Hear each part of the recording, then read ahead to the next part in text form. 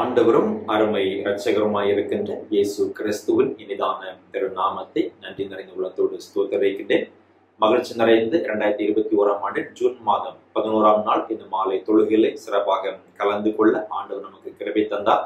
இல்லங்களிலிருந்து கர்த்தர் நாமத்தை மகிமைப்படுத்திக் கொண்டிருக்கக்கூடிய அனைவரையும் அன்போடு கூட திருச்சுவின் சார்பிலே வாழ்த்துகின்றேன், நிறைவாக வரவேற்றுக் கொள்ளுகின்றேன். தேவன் ஆவியாய் இருக்கிறார். அவரை தொழுது கொள்ளுகிறவர்கள் ஆவியோடும் உண்மையோடும் அவரை தொழுது கொள்ள வேண்டும். பரிசுத்த அலங்காரத்துடனே கடவுளை தொழுது கொள்ளுங்கள். பூலோகத்தாரை நீங்கள் யாவரும் அவருக்கு முன்பாக நடுங்குங்கள். இது கர்த்தர் உண்டு பண்ணின நாள், இதிலே நாம் களி கூர்ந்து மகிழ்வோம். ஆராதனைக்கு ஆரம்பமாக ஜெபம் செய்வோம்.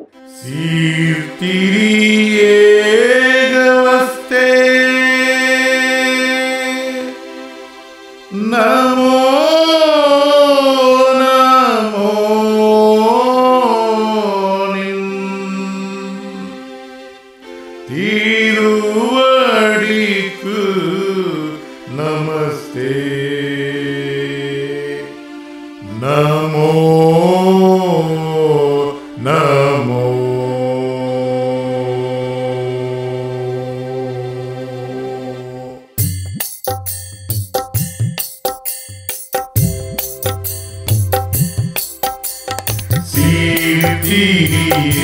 நமஸ்தே. நமோ நமோ நின் திருவடிக்கு நமஸ்தே. நமோ நமோ சீர்த்திரியே நமஸ்தே. நமோ நமோ நின் திருவடிக்கு நமஸ்தே. நமோ நமோ பாவடை தாழும் நாதா பரமசற்பீர சாதா. பார்ப்படை தாழும் நாதா பரமசற்பீர சாதா. நானும் தூய வேதா. நமோ நமோ நமோ சீர்த்திரியே நமஸ்தே. நமோ நமோ நின் திருவடிக்கு நமஸ்தே. நமோ நமோ தந்தை பராபரணி. நமோ நமோ எம்மை தாங்கியாதரி போனே. நமோ நமோ தந்தை பராபரணி. நமோ நமோ எம்மை தாங்கியாதரி போனே.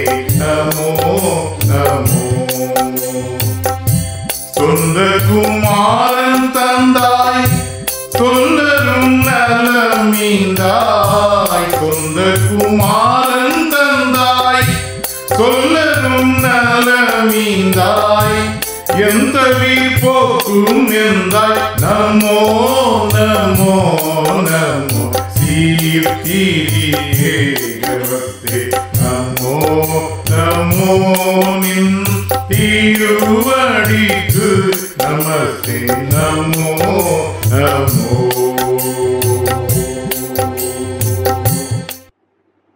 ஜெபிப்போம். அன்பும் இரக்கமும் நிறைந்த எங்கள் அன்பின் பரலோக பிதாவே, மகிழ்ச்சி நிறைந்த அருமையான இது நல்ல மாலை பொழுதற்காக ஆண்டவருக்கும் நன்றி சொல்கிறோம். இறை நாமத்தின்படியாக ஆண்டவரை மறுபடியுமாக உன் நாமத்தை தொழுது கொள்ளும்படியாக இந்த வாரத்தை எங்களுக்கு தந்து இந்த நாள் வரையிலும் பாதுகாத்து பராமரித்த அன்புக்காக ஸ்தோத்திரம். இத்தொழுகையை இறை கரையில் அர்ப்பணம் செய்கிறோம். பாடுகின்ற பாடல் வரிகள், வாசிக்கிற சிந்திக்கிறதான இறை வார்த்தைகள், ஏறக்கிற ஒவ்வொரு விண்ணப்பத்தையும் கர்த்தர் எங்களுக்கு அங்கீகரித்து நிறைவாக்கி தர வேண்டும் என்று நாங்கள் ஜெபிக்கின்றோம். இல்லங்களிலிருந்து கர்த்தர் நாமத்தை மகிமைப்படுத்திக் கொண்டிருக்கிற அத்தனை குடும்பத்து மக்களோடு உடைய காரணம் நிறைவாக இருக்கட்டும். இந்த ஆராதனையின் துவக்க நேரம் முதல் முடிவு மட்டுமாய் இறைவனுடைய தெய்வீக இரக்கம் நிறைவாக தந்து எங்களை ஆஸ்வதிக்க வேண்டும் என்று கிறிஸ்து இயேசு நாமத்தில் வேண்டிக் கொள்கிறோம். அன்பின் பரலோக பிதாவே, ஆமென். கர்த்தருடைய நாமத்துக்கு மகிமைக்காக நாம் அனைவரும் எழுந்து நின்று பாமாலை 339 என் மீட்பர் ரத்தம் சிந்தினார் என்று சொல்லக்கூடிய பாமாலையை நாம் இணைந்து சேர்ந்து பாடுவோம்.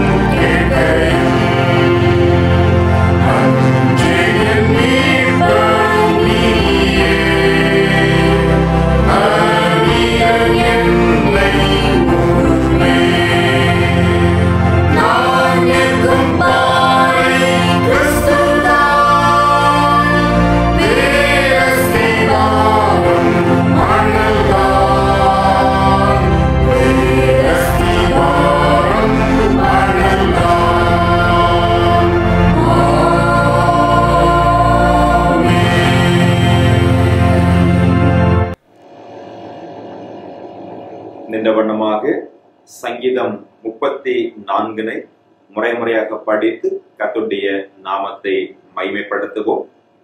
சங்கீதம் 34 முதல் 11 வசனங்களை முறையாக நாம் படிப்போம்.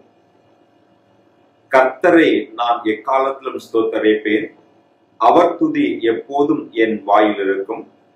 கர்த்தருக்குள் என் ஆத்துமா மேன்மை பாராட்டும், சிறுமைப்பட்டவர்கள் அதை கேட்டு மகிழ்வார்கள்.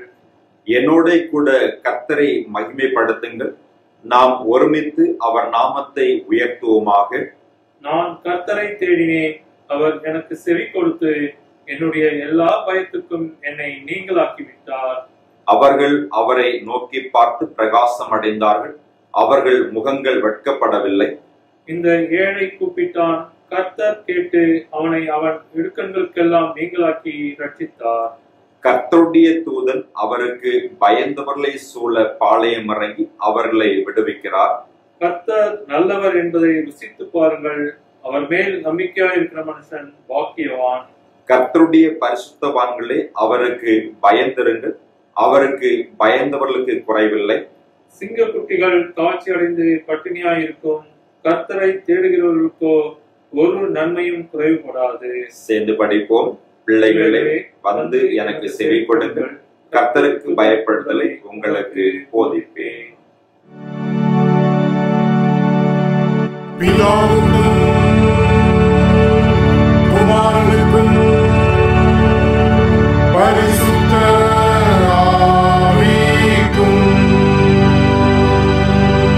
மகிமை உண்டாவதாக.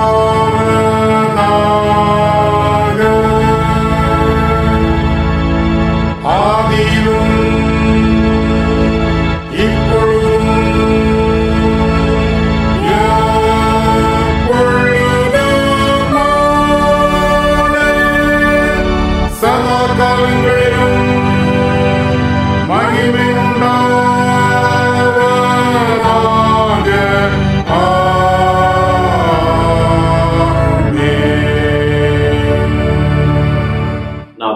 படியிட்டு நம்முடைய பாவங்களை இறை சமூகத்திலே அறிக்கை செய்து மன்றாடுவோம்.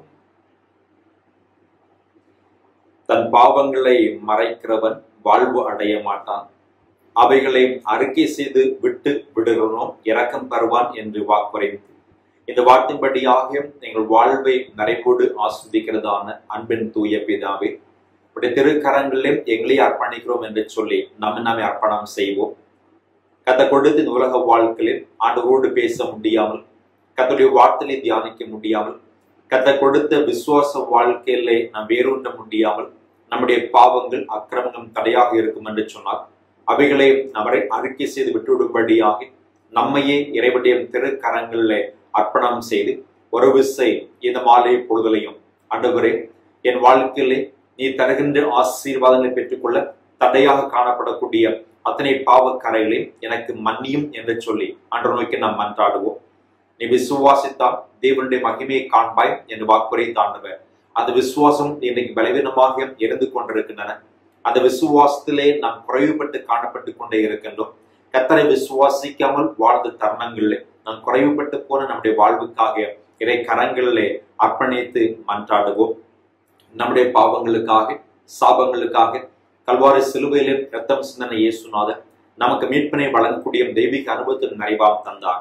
குடும்ப வாழ்க்கையிலையும் நாம் தெரிந்தும் தெரியாமலும் செய்த பாவங்களை இறை கரங்களில் அர்ப்பணித்த ஆண்டவரே எனக்கு தயவாய் மன்னியும் என்று சொல்லக்கூடிய இரக்கத்தோடு கல்வாரி சிலுவை நாதரை நோக்கி பார்த்து குதூகலம் கொண்டாட்டமே என்று சொல்லக்கூடிய பாடலை பாடி என் பாவத்தை எல்லாம் மன்னித்து தொழுகை வழியாக என்னை நிறைவோடு ஆசீர்வதியும், விசுவாச வாழ்க்கையிலே என்னை கிருபையை வளர்த்தும் என்று சொல்லி நம்மை அர்ப்பணம் செய்து மன்றாடுவோம்.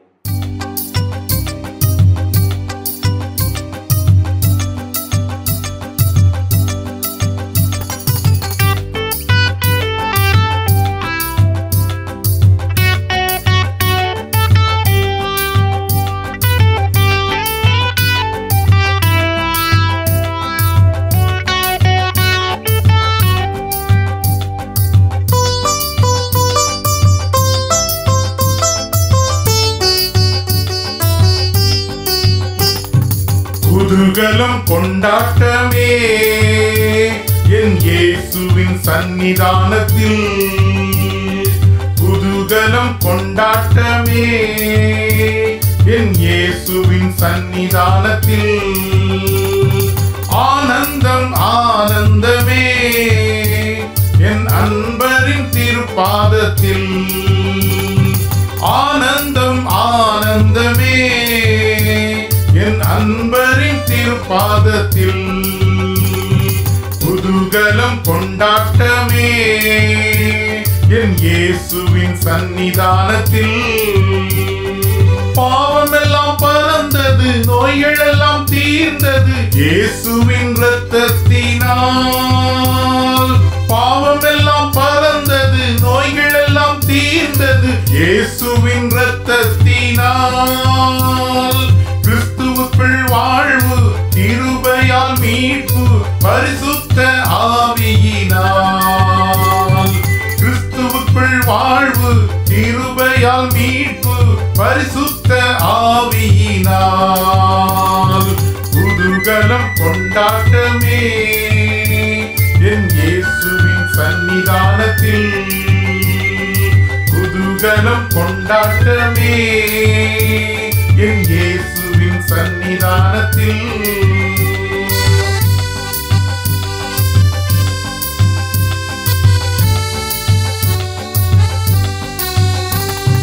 தேவாதி தேவன் தினந்தோறும் தங்கும் தேவாலயம் நாமே. தேவாதி தேவன் தினந்தோறும் தங்கும் தேவாலயம் நாமே. ஆவியான தேவன் அச்சாரமானார் அதிசயம் அதிசயமே.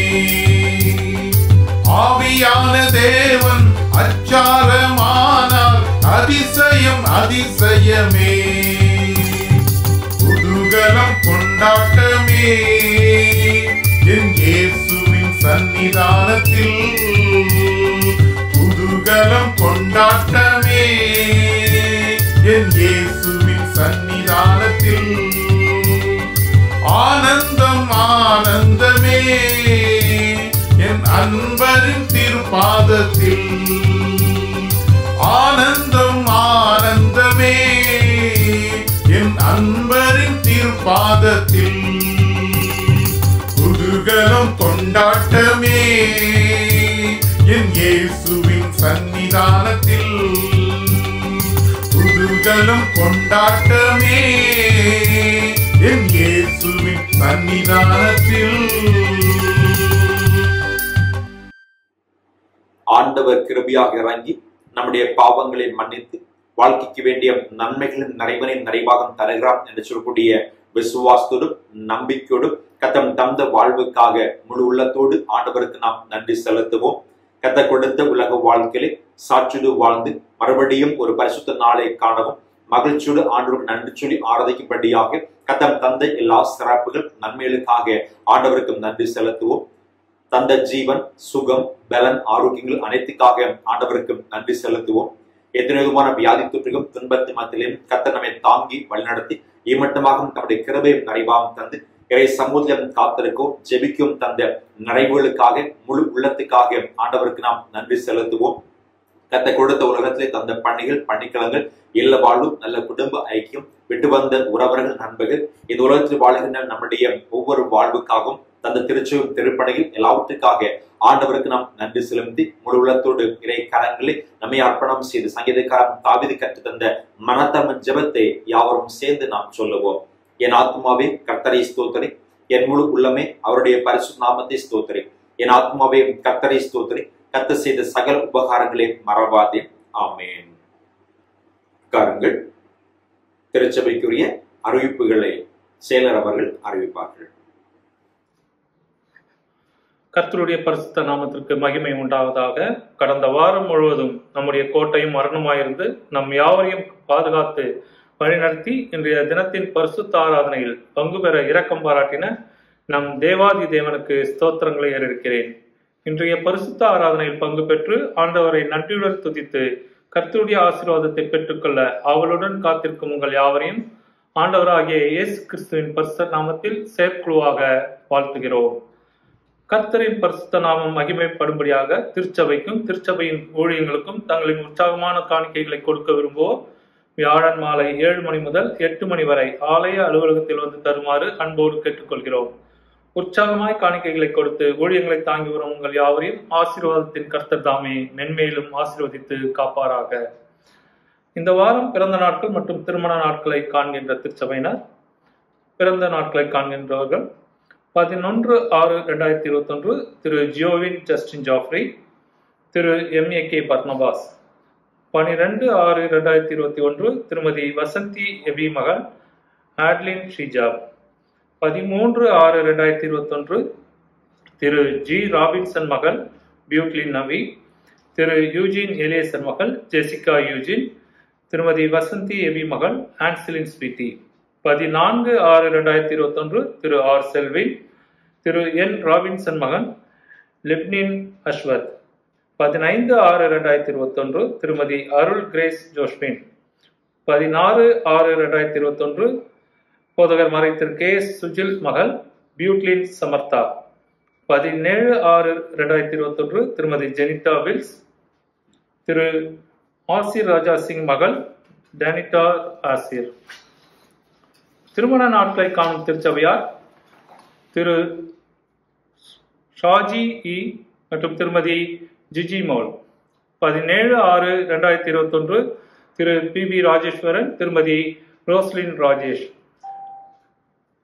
திரு சதீஷ் மணிகண்டன் மற்றும் திருமதி டேனி பிரீதாப். பிறந்த நாள் மற்றும் திருமண நாட்களை காணும் உங்கள் யாவரையும் திருச்சபையாக வாழ்த்துகிறோம். வருஷத்தை நன்மையால் முடிசூட்டுகின்ற கர்த்தர் தாமே உங்கள் யாவரையும் அனைத்து ஆசீர்வாதங்களாலும் நிறைத்து அருளும்படியாய் வேண்டிக் கொள்கிறோம். பொதுவான அறிவிப்புகள். கர்த்தருக்கு சித்தமானால் வருகின்ற ஜூலை மாதம் 11ஆம் தேதி ஞாயிற்றுக்கிழமை முதல் நமது திருச்சபையின் கோடை கால தமிழ் வகுப்புகள் ஆரம்பிக்கப்பட உள்ளன. அதற்காக பிள்ளைகளின் பெயர்களை பதிவு செய்ய விரும்புவோர் ஆன்லைன் வாயிலாக கூகுள் ஃபார்ம் வழியாகவும், அப்படி பதிவு செய்ய இயலாதவர்கள் போதகரிடம் வாட்ஸ்அப் வாயிலாக தெரிவிக்கும்படி கேட்டுக்கொள்கிறேன். அதற்காக பதிவு செய்வதற்கான லிங்க் திருச்சபையின் வாட்ஸ்அப் குரூப்பில் பகிரப்படும். பெயர்களை பதிவு செய்வதற்கான கடைசி நாள் ஜூன் 30 புதன்கிழமை ஆகும். ஏனென்றால் ஜூலை முதல் வாரத்தில் புத்தகங்கள் அடித்து விநியோகிக்க தயார் செய்யப்பட வேண்டும். ஆகையால் முன்கூட்டியே பெயர்களை பதிவு செய்யுமாறு அன்போடு கேட்டுக்கொள்கிறேன். ஜெப விண்ணப்பங்கள். நம் தாயகமாகிய இந்தியாவில் வேகமாக பரவி வருகிற கொரோனா வைரஸிடமிருந்து மக்கள் யாவரும் காக்கப்பட, முக்கியமாக மருத்துவமனைகளில் சிகிச்சைகள் பெற முடியாமல் தவிக்கும் மக்களுக்கு தக்க உதவிகள் கிடைக்கும்படியாகவும் தேவனிடம் ஊக்கமாய் மன்றாடுவோம். கடந்த நாட்களிலும் திருமதி டேனி ரோஸ் எரிக்ஸ் அவர்களின் தாயார் கர்த்தருடைய நித்திய ராஜ்யத்திற்குள்ளாய் பிரவேசித்திருக்கிறார்கள். தங்களுக்கு அருமையானவர்களை உலக பிரகாரமாய் இழந்து தவிக்கும் குடும்பத்தினர்களுக்கு ஆண்டவர் தாமே தம்முடைய மெய் சமாதானத்தையும் ஆறுதலையும் தந்தார்களுவாராக. கர்த்தருக்கு சித்தமானால் வருகின்ற வாரம் நடைபெறவிருக்கும் நிகழ்ச்சிகள். நாளை சனிக்கிழமை மாலை 7:30 மணி முதல் 9 மணி வரை ஆண்கள் பெண்கள் ஜெபம் நடைபெறும். ஜூன் 17 வியாழன் மாலை 8 மணி முதல் 9:30 மணி வரை தனிநபர் மற்றும் குடும்ப தேவைகளுக்கான ஜெப கூடுகை நடைபெறும். ஜூன் 18ஆம் தேதி வெள்ளி மாலை 5 மணி முதல் 5:40 மணி வரை வாலிபர் ஜெப ஐக்கியம். 5:45 மணி முதல் 6 மணி வரை சிறுவர் வேத பாடசாலை பொதுக்கூடுகை மற்றும் 6:10 மணி முதல் 6:50 மணி வரை சிறுவர் வேத பாடசாலை வகுப்புகள் நடைபெறும். மாலை 7 மணி முதல் பரிசுத்த ஆராதனை நடைபெறும். அதுவரையிலும் நம்முடைய கர்த்தராகிய இயேசு கிறிஸ்துவின் பாதுகாக்கும் கரம் நம் அனைவருடனே கூட இருந்து காப்பதாக. ஆமேன். நாம் முழங்கால் படியிட்டு ஆண்டவர் நோக்கி நாம் வேண்டுதல் செய்வோம், ஜெபிப்போம். கிருபை மிகுந்த எங்கள் அன்பின் பரலோக பிதாவே, மகிழ்ச்சி நிறைந்த நன்மையான பரிசுத்த நாளுக்காக நன்றி படைக்கிறோம். இறை நாமத்தின்படியாக கதை கொடுத்த எங்கள் இல்லங்களிலிருந்து கதை நாமத்தை நாங்கள் ஆராதிக்கும்படியாக தேவரையும் தந்தை எல்லா சிறப்புகளுக்காக ஒவ்வொரு நன்மைகளுக்காக ஆண்டவரை ஸ்தோத்திரித்து இறைவன் நோக்கி நாங்கள் பார்த்து மன்றாடி கொண்டிருக்கிறோம். இறைவா, தேவரையும் தந்தை திருச்சியை சார்ந்து எங்களுடைய இறை மக்களுக்காக நாங்கள் ஜெபிக்கின்றோம். இந்த வாரத்திலே தங்களை பிறந்தநாளை காணப்போகிற அன்பு பிள்ளைகளுக்கு நான் ஜெபிக்கிறோம். இந்த புதிய ஆண்டை புது கிருபையுடன் கர்த்தர் ஆசீர்வதிப்பாராக. நன்மையை நிறைவாக தந்து கத்த வழிகாட்டும்படியாக நாங்கள் ஜெபிக்கின்றோம். செய்கிற பணிகள் பணிக்கிழங்கும் எல்லாவற்றும் நன்மையை நிறைவாக தாரும். அவனமாக திருமண நாளை காணக்கூடிய அன்பு பிள்ளைகளுக்கான ஜெபிக்கும் இல்ல வாழ்வை கட்டுகிற ஆண்டவர் வாழ்க்கையும் தந்து வாழ்வின் துணை வழியாக பெற்றுக்கொள்கிற நன்மைகளின் இரக்கங்களையும் பெற்றுக்கொடும் நன்றி சொல்லும் கரவே தருவீராக. இந்த புதிய ஆண்டு வருஷத்தில் நன்மையில முடிச்சுக்கூடிய ஆண்டவர் எங்கள் மக்களுக்கு இந்த புதிய ஆண்டை நிறைவாக்கி தர வேண்டும் என்று நாங்கள் ஜெபிக்கின்றோம். வாழுகின்ற எங்கள் மக்களுடைய குடும்ப வாழ்வுக்காக நன்றி சொல்லி ஜெபிக்கிறோம். தனி நபர்களாக வாழ்ந்து கொண்டு கூடிய சகோதர சகோதரி அனைவரையும் கர்த்தர் ஆசீர்வதிப்பீராக. கொடுக்கப்பட்ட உலக வாழ்க்கையிலே மிக சிறப்பாக வாழுகிற தெய்வீக பாக்கியத்தை நிறைவாம் தாரம். ஒவ்வொரு குடும்பமாக வாழக்கூடிய அன்பு பிள்ளைகளுக்கான ஜெபிக்கும் இல்ல வாழ்வை கர்த்தர் ஆசீர்வதிப்பீராக. ஆண்டவரையும் அருமையான பிள்ளைகளுக்காக நன்றி சொல்லி ஜெபிக்கும். கர்த்தருடைய காருண்யம் கிருபைகளின் நிறைவாம் தந்து ஆண்டவர் பலப்படுத்த வேண்டும் என்று நாங்கள் ஜெபிக்கிறோம். சிறு பிள்ளைகளுக்கு தெய்வீக ஞான அறிவுகளின் நிறைவாம் தாரோ. கல்வி கற்கின்ற பிள்ளைகளின் கர்த்தர் ஆசீர்வதிப்பீராக. ஆன்லைன் கல்வியிலே கர்த்தருடைய வழிகாட்டலின் நிறைவாம் தந்து கர்த்தர் வழிகாட்ட வேண்டும் என்று நாங்கள் ஜெபிக்கிறோம். நிறைவா 12ஆம் வகுப்பு தேர்வுக்காக காத்திருந்த பிள்ளைகள் எல்லோரும் வெற்றி பெற்றாக நினைச்சு செய்தியை கேள்விப்பட்டிருக்கின்றோம்.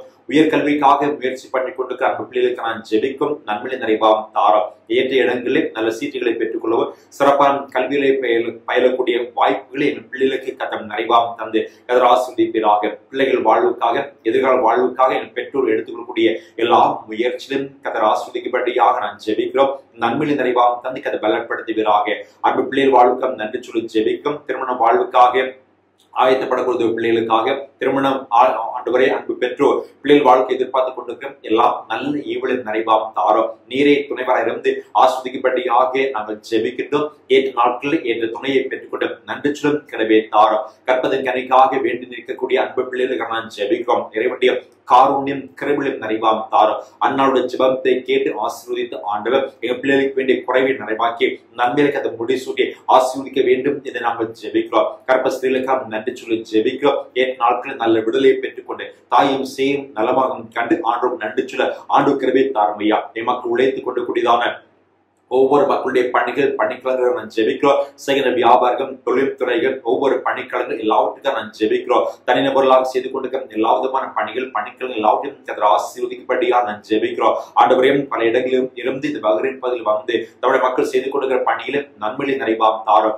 பணிகளை காண்கிற ஒவ்வொரு தடைகளையோ இயேசு கிறிஸ்து நாமத்தை சொல்லி ஜெபிக்கிறோம். கதை அற்புதமான விடுதலையும் நிறைவாம் தாரோம். லைசன்ஸ் போன்ற காரியங்களுக்காக விசா போன்ற காரியங்களுக்காக எதிர்பார்த்து கொண்டிருக்கூடிய அன்பு பிள்ளைக்கு நான் ஜெபிக்கிறோம். நன்மையை நிறைவாம் தந்து ஒவ்வொரு தடைகளையும் தாண்டி அற்புதமான ஆற்றலின் நிறைவாம் தாரோம். ஆண்டவரே சிறந்த பணிகளை எதிர்பார்த்து கொண்டிருக்கிறதான ஒவ்வொரு பிள்ளைகளுக்கும் நான் ஜெபிக்கிறோம். கர்த்தர் தருகின்ற நன்மைகளையும் நல் பணிக்கலங்களையோ நிறைவாம் தந்து ஆண்டவர் ஆசீர்வதிக்க வேண்டும் என்று நாங்கள் ஜெபிக்கிறோம். விட்டு வந்த எங்களுடைய பெற்றோர்கள் உறவினர்கள் சகோதர சகோதரிகள் நண்பர்கள் என்று சொல்லி தாயத்தில் வாழ்ந்து கொண்டிருக்கூடிய அத்தனை குடும்பத்தையும் மனதார ஜெபிக்கிறோம். ஒவ்வொரு குடும்பத்தையும் கர்த்தர் நிறைவோடு ஆசீர்வதிப்பீராக.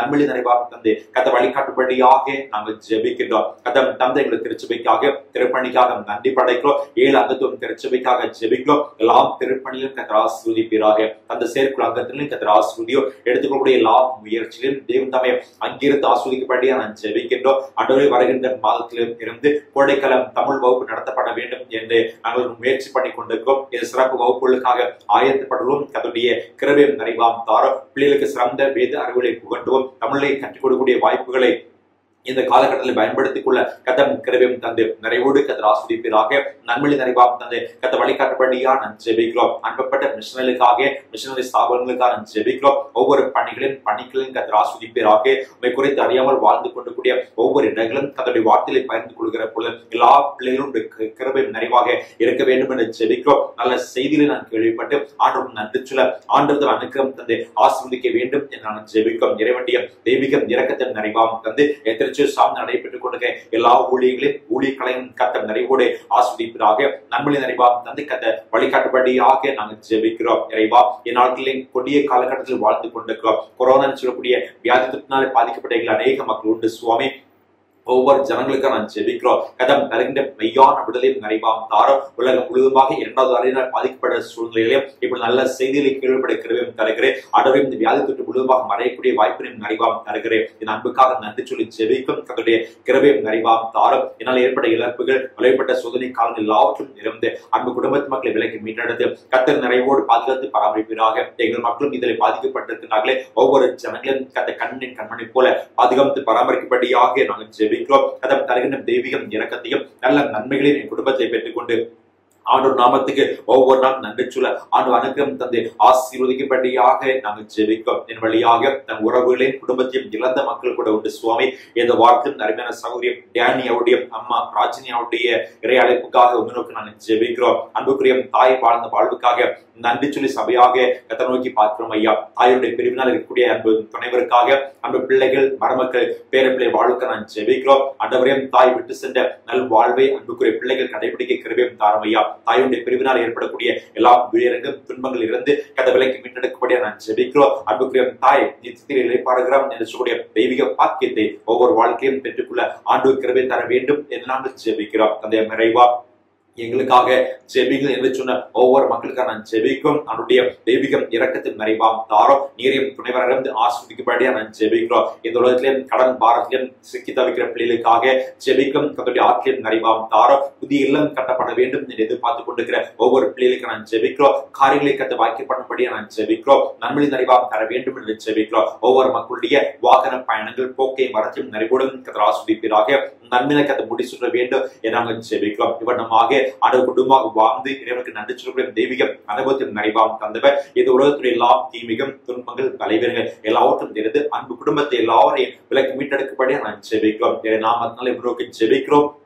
ஆண்டவர் தருகின்ற சிறப்போடு இறை கரங்கள் அர்ப்பணம் செய்ய கர்த்தர் கிருபையும் தந்து நிறைவோடு எங்களை ஆஸ்வதிக்க வேண்டும் என்று ரட்சகரும் மீட்பருமாகிய இயேசு கிறிஸ்து நாமத்தில் ஜெபிக்கிறோம். ஜெபத்தை ஏற்றுக்கொள்ளும் அன்பின் பரலோக பிதாவையும் ஆமீன். அனைவரும் இணைந்து கர்த்தருடைய ஜெபத்தை நாம் சேர்ந்து சொல்லுவோம். பர மண்டலில் இருக்கிற பிதாவே, உடைய நாமம் பரிசுப்படுவதாக, உடைய ராஜ்யம் வருவதாக, உம்முடைய சித்தம் பரமண்டலத்தில் செய்யப்படுறது போல பூமியிலையும் செய்யப்படுவதாக. எங்களுக்கு வேண்டிய ஆகாரத்தை இன்று எங்களுக்கு தாரும். எங்கள் கடன்களுக்கு நாம் மன்னிக்கிறது போல எங்கள் கடன்களை எங்களுக்கு மன்னியும். எங்களை சோதனைக்குள் பிரவேசிக்க பண்ணாமல் தீமை நின்று எங்களை ரட்சித்துக் கொள்ளும். ராஜ்யமும் வல்லமையும் மகிமையும் என்னைக்கு உடையவைகளையும் ஆமீன். காரங்கள் இந்த நாளுக்குரிய திருமுறை பாடங்களை நாம் படிக்க கேட்போம்.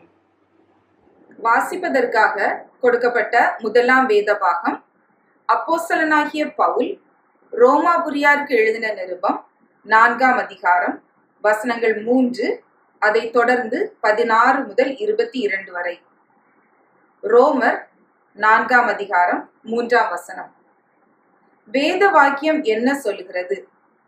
ஆபிரகாம் தேவனை விசுவாசித்தான், அது அவனுக்கு நீதியாக எண்ணப்பட்டது என்று சொல்கிறது. இதை தொடர்ந்து 16ஆம் வசனம் முதல். ஆதலால் சுதந்திரமானது கிருபையினால் உண்டாகிறதா இருக்கும்படிக்கு அது விசுவாசத்தினாலே வருகிறது. நியாய பிரமாணத்தை சார்ந்தவர்களாகிய சந்ததியாருக்கு மாத்திரமல்ல, நாம் எல்லாருக்கும் தகப்பனாகிய ஆபிரகாமுடைய விசுவாசத்தை சார்ந்தவர்களான எல்லா சந்ததியாருக்கும் அந்த வாக்குத்தத்தம் நிச்சயமாய் இருக்கும்படிக்கு அப்படி வருகிறது. அநேக ஜாதிகளுக்கு உன்னை தகப்பனாக ஏற்படுத்தினேன் என்று எழுதியிருக்கிறபடி அவன் தான் விசுவாசித்தவருமாய் மரித்தோரை உயிர்ப்பித்து இல்லாதவைகளை இருக்கிறவைகள் போல் அழைக்கிறவருமாய் இருக்கிற தேவனுக்கு முன்பாக நம் எல்லாருக்கும் தகப்பனானான். உன் சந்ததி இவ்வளவா இருக்கும் என்று சொல்லப்பட்டபடியே தான் அநேக ஜாதிகளுக்கு தகப்பனாவதை நம்புகிறதற்கு ஏதுவில்லாதிருந்தும் அதை நம்பிக்கையோட விசுவாசித்தான். அவன் விசுவாசத்திலே பலவீனமாய் இருக்கவில்லை. அவன் ஏறக்குறைய 100 வயதுள்ளவனாயிருக்கும் போது தன் சரீரம் செத்து போனதையும் சாராளுடைய கர்ப்பம் செத்து போனதையும் எண்ணாதிருந்தான். தேவனுடைய வாக்கு தத்தத்தை குறித்து அவன் அவ்விசுவாசமாய் சந்தேகப்படாமல் தேவன் வாக்குத்தத்தம் பண்ணினதை நிறைவேற்ற வல்லவராய் இருக்கிறார் என்று முழு நிச்சயமாய் நம்பி தேவனை மகிமைப்படுத்தி விசுவாசத்தில் வல்லவனானான். ஆகையால் அது அவனுக்கு நீதியாக எண்ணப்பட்டது. வாசிக்க வேண்டிய வேத பாகம் வாசித்து முடிந்தது. தேவனுக்கே மகிமை உண்டாவதாக. ஆமேன். அனைவரும் சேர்ந்து கிஞ்சிதமும் நெஞ்சே அஞ்சிடாதே விசுவாச கிடத்தை பிடிப்பாய் என்று சொல்லக்கூடிய பாடலை நாம் இணைந்து பாடுவோம்.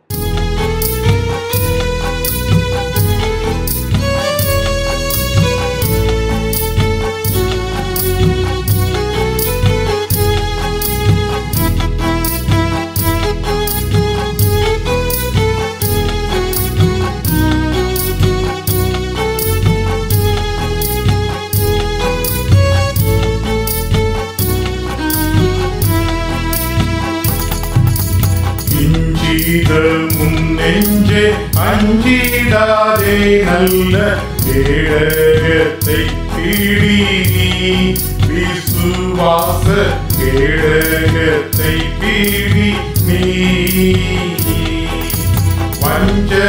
வஞ்சனையாகவே பெய்யதிர் துன்றுனை வன்னிக்கணை தோடு செய்கின்ற வேளையில் நெஞ்சில் படாமல் தடுக்க அது நல்ல நிச்சயமான பரிசை அறிந்து நீ நெஞ்சிட முன் நெஞ்சே அஞ்சிடாதே நல்ல கேடகத்தை பிடி நீ விசுவாச கேடகத்தை பிடி நீ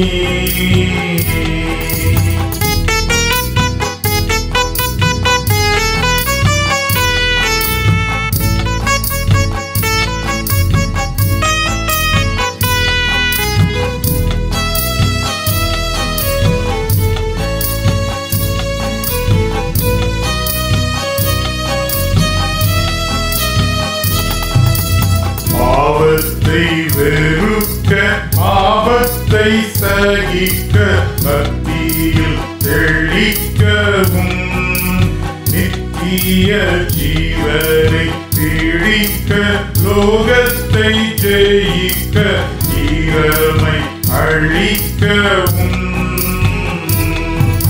சாவே உன் கூல் எங்கே பாதாளமே உன் ஜெயம் எங்கே என்று நீ கூவி கழிக்கவும் தேவன் உகந்துனை தானங்கீகரிக்க செய்யவுமே அது திவ்ய நல் ஆயுகம் பிஞ்சித முன் நெஞ்சே அஞ்சிடாதே நல்ல கேடகத்தை பிடி நீ விசுவாச கேடகத்தை பிடி நீ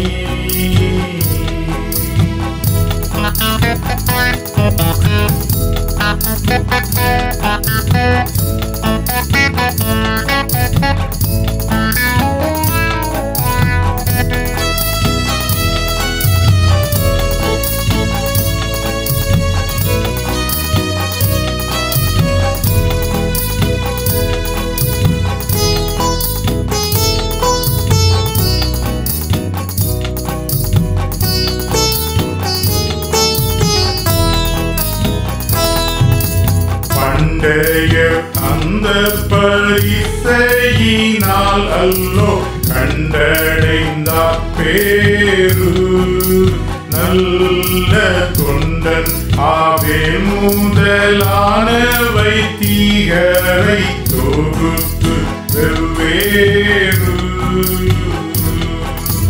விண்டூரைக்கில் பெருகும் தீயனை தரும் வீரிய சிங்கத்தின் வாயை அடைத்ததும் கண்டிதமாய் வெற்றி கொண்டதுமாம் பல காரியங்களையும் பாரிது மாஜயம் விஞ்சிதமும் நெஞ்சே அஞ்சிடாதே நல்ல கேடகத்தை பிடி நீ விசுவாச கேடகத்தை பிடி நீ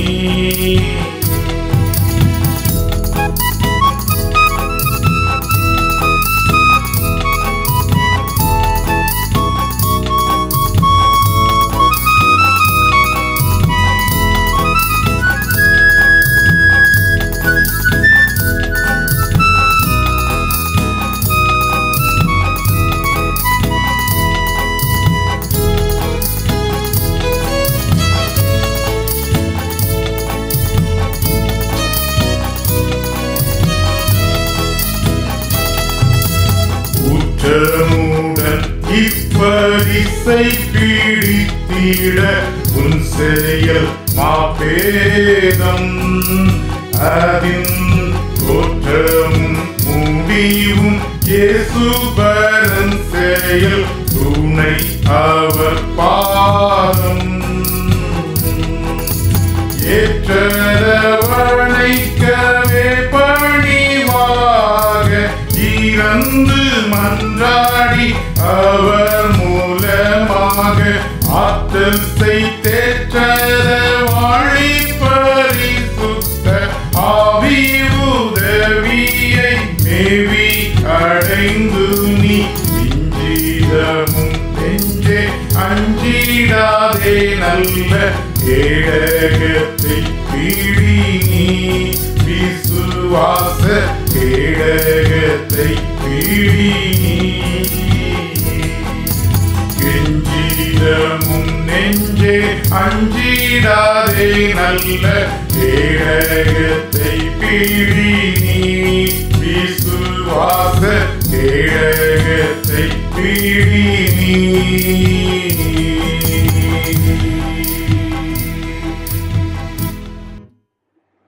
இந்த வாரத்திலே நாம் திருப்பணிகளுக்காக படைத்த காணிக்கைகளுக்காக இறைவேண்டல் செய்வோம், ஜெபிப்போம்.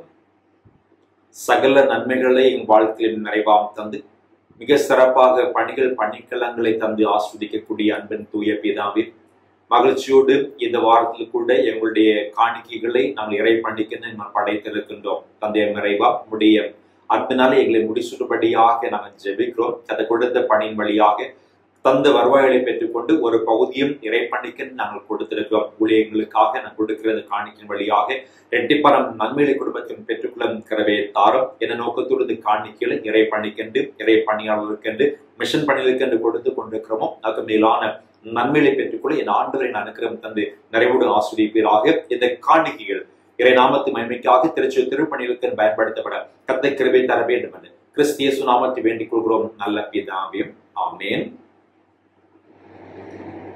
படிக்கும்படியாக தெரிவு செய்யப்பட்ட நற்செய்தி பகுதி பரிசுத்த மத்தேயு எழுதின நற்செய்தி நூல் 14ஆம் அதிகாரம் வசனங்கள் 23 முதல் 31 முடிய.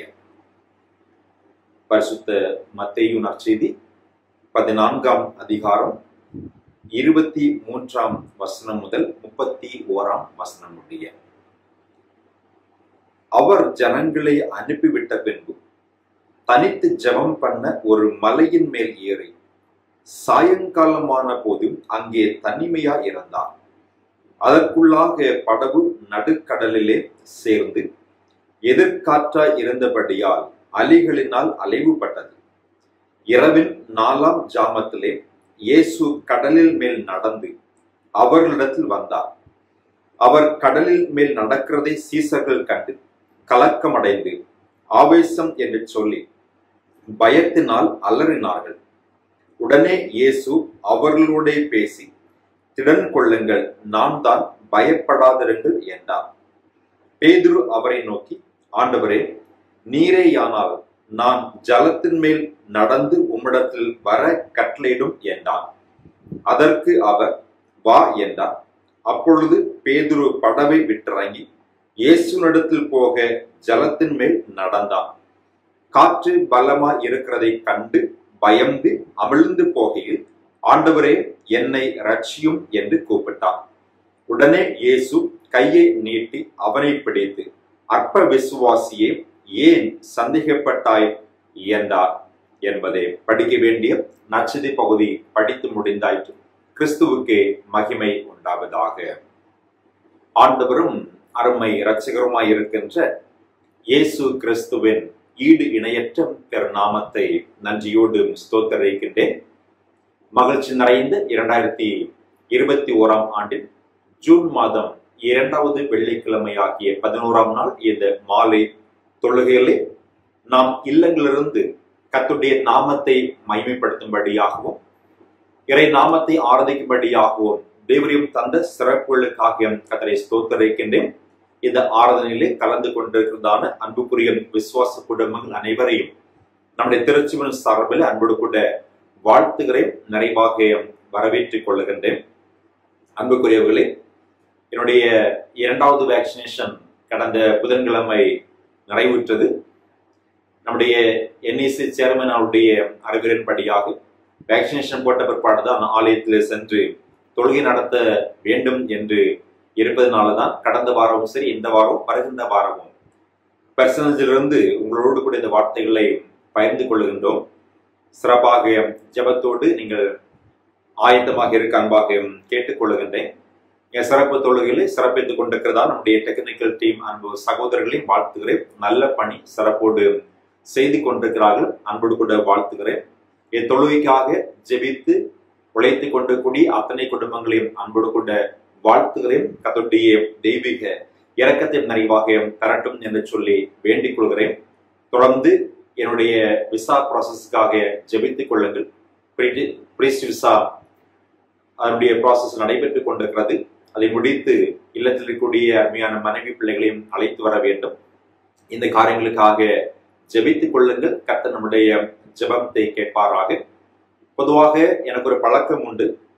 ஜெபிக்க சொல்லக்கூடிய காரியங்களை இறைவனுடைய சமூகத்திலே ஒப்படைத்து காத்திருந்து ஜெபிக்கிற பொழுது ஆண்டவர் தரக்கூடிய வார்த்தைகளை இந்த செய்தி வேளையிலே பகிர்ந்து கொள்ளுவேன். அந்த அனுபவத்திலே கடந்த வாரத்திலே சில குடும்பங்களிலே உயர்கல்விக்காக ஜெபிக்கும்படியாக கேட்டுக்கொண்டார்கள். சில குடும்பத்திலே உயர்கல்வி பெற்ற பிற்பாடு கூட இந்த நாட்களிலே ஆன்லைன் கல்வி அதில் ஏற்பட்டிருக்கிறதான தடைகள், பல பிரச்சனைகள் உண்டு. அதிலே பிள்ளைகள் தொடர்ந்து படிக்க முடியாமல் கஷ்டப்பட்டு கொண்டிருக்கிறார்கள். பாஸ்டர், இதற்காக ஜெபிங்கள் என்று சொன்ன குடும்பங்கள் உண்டு.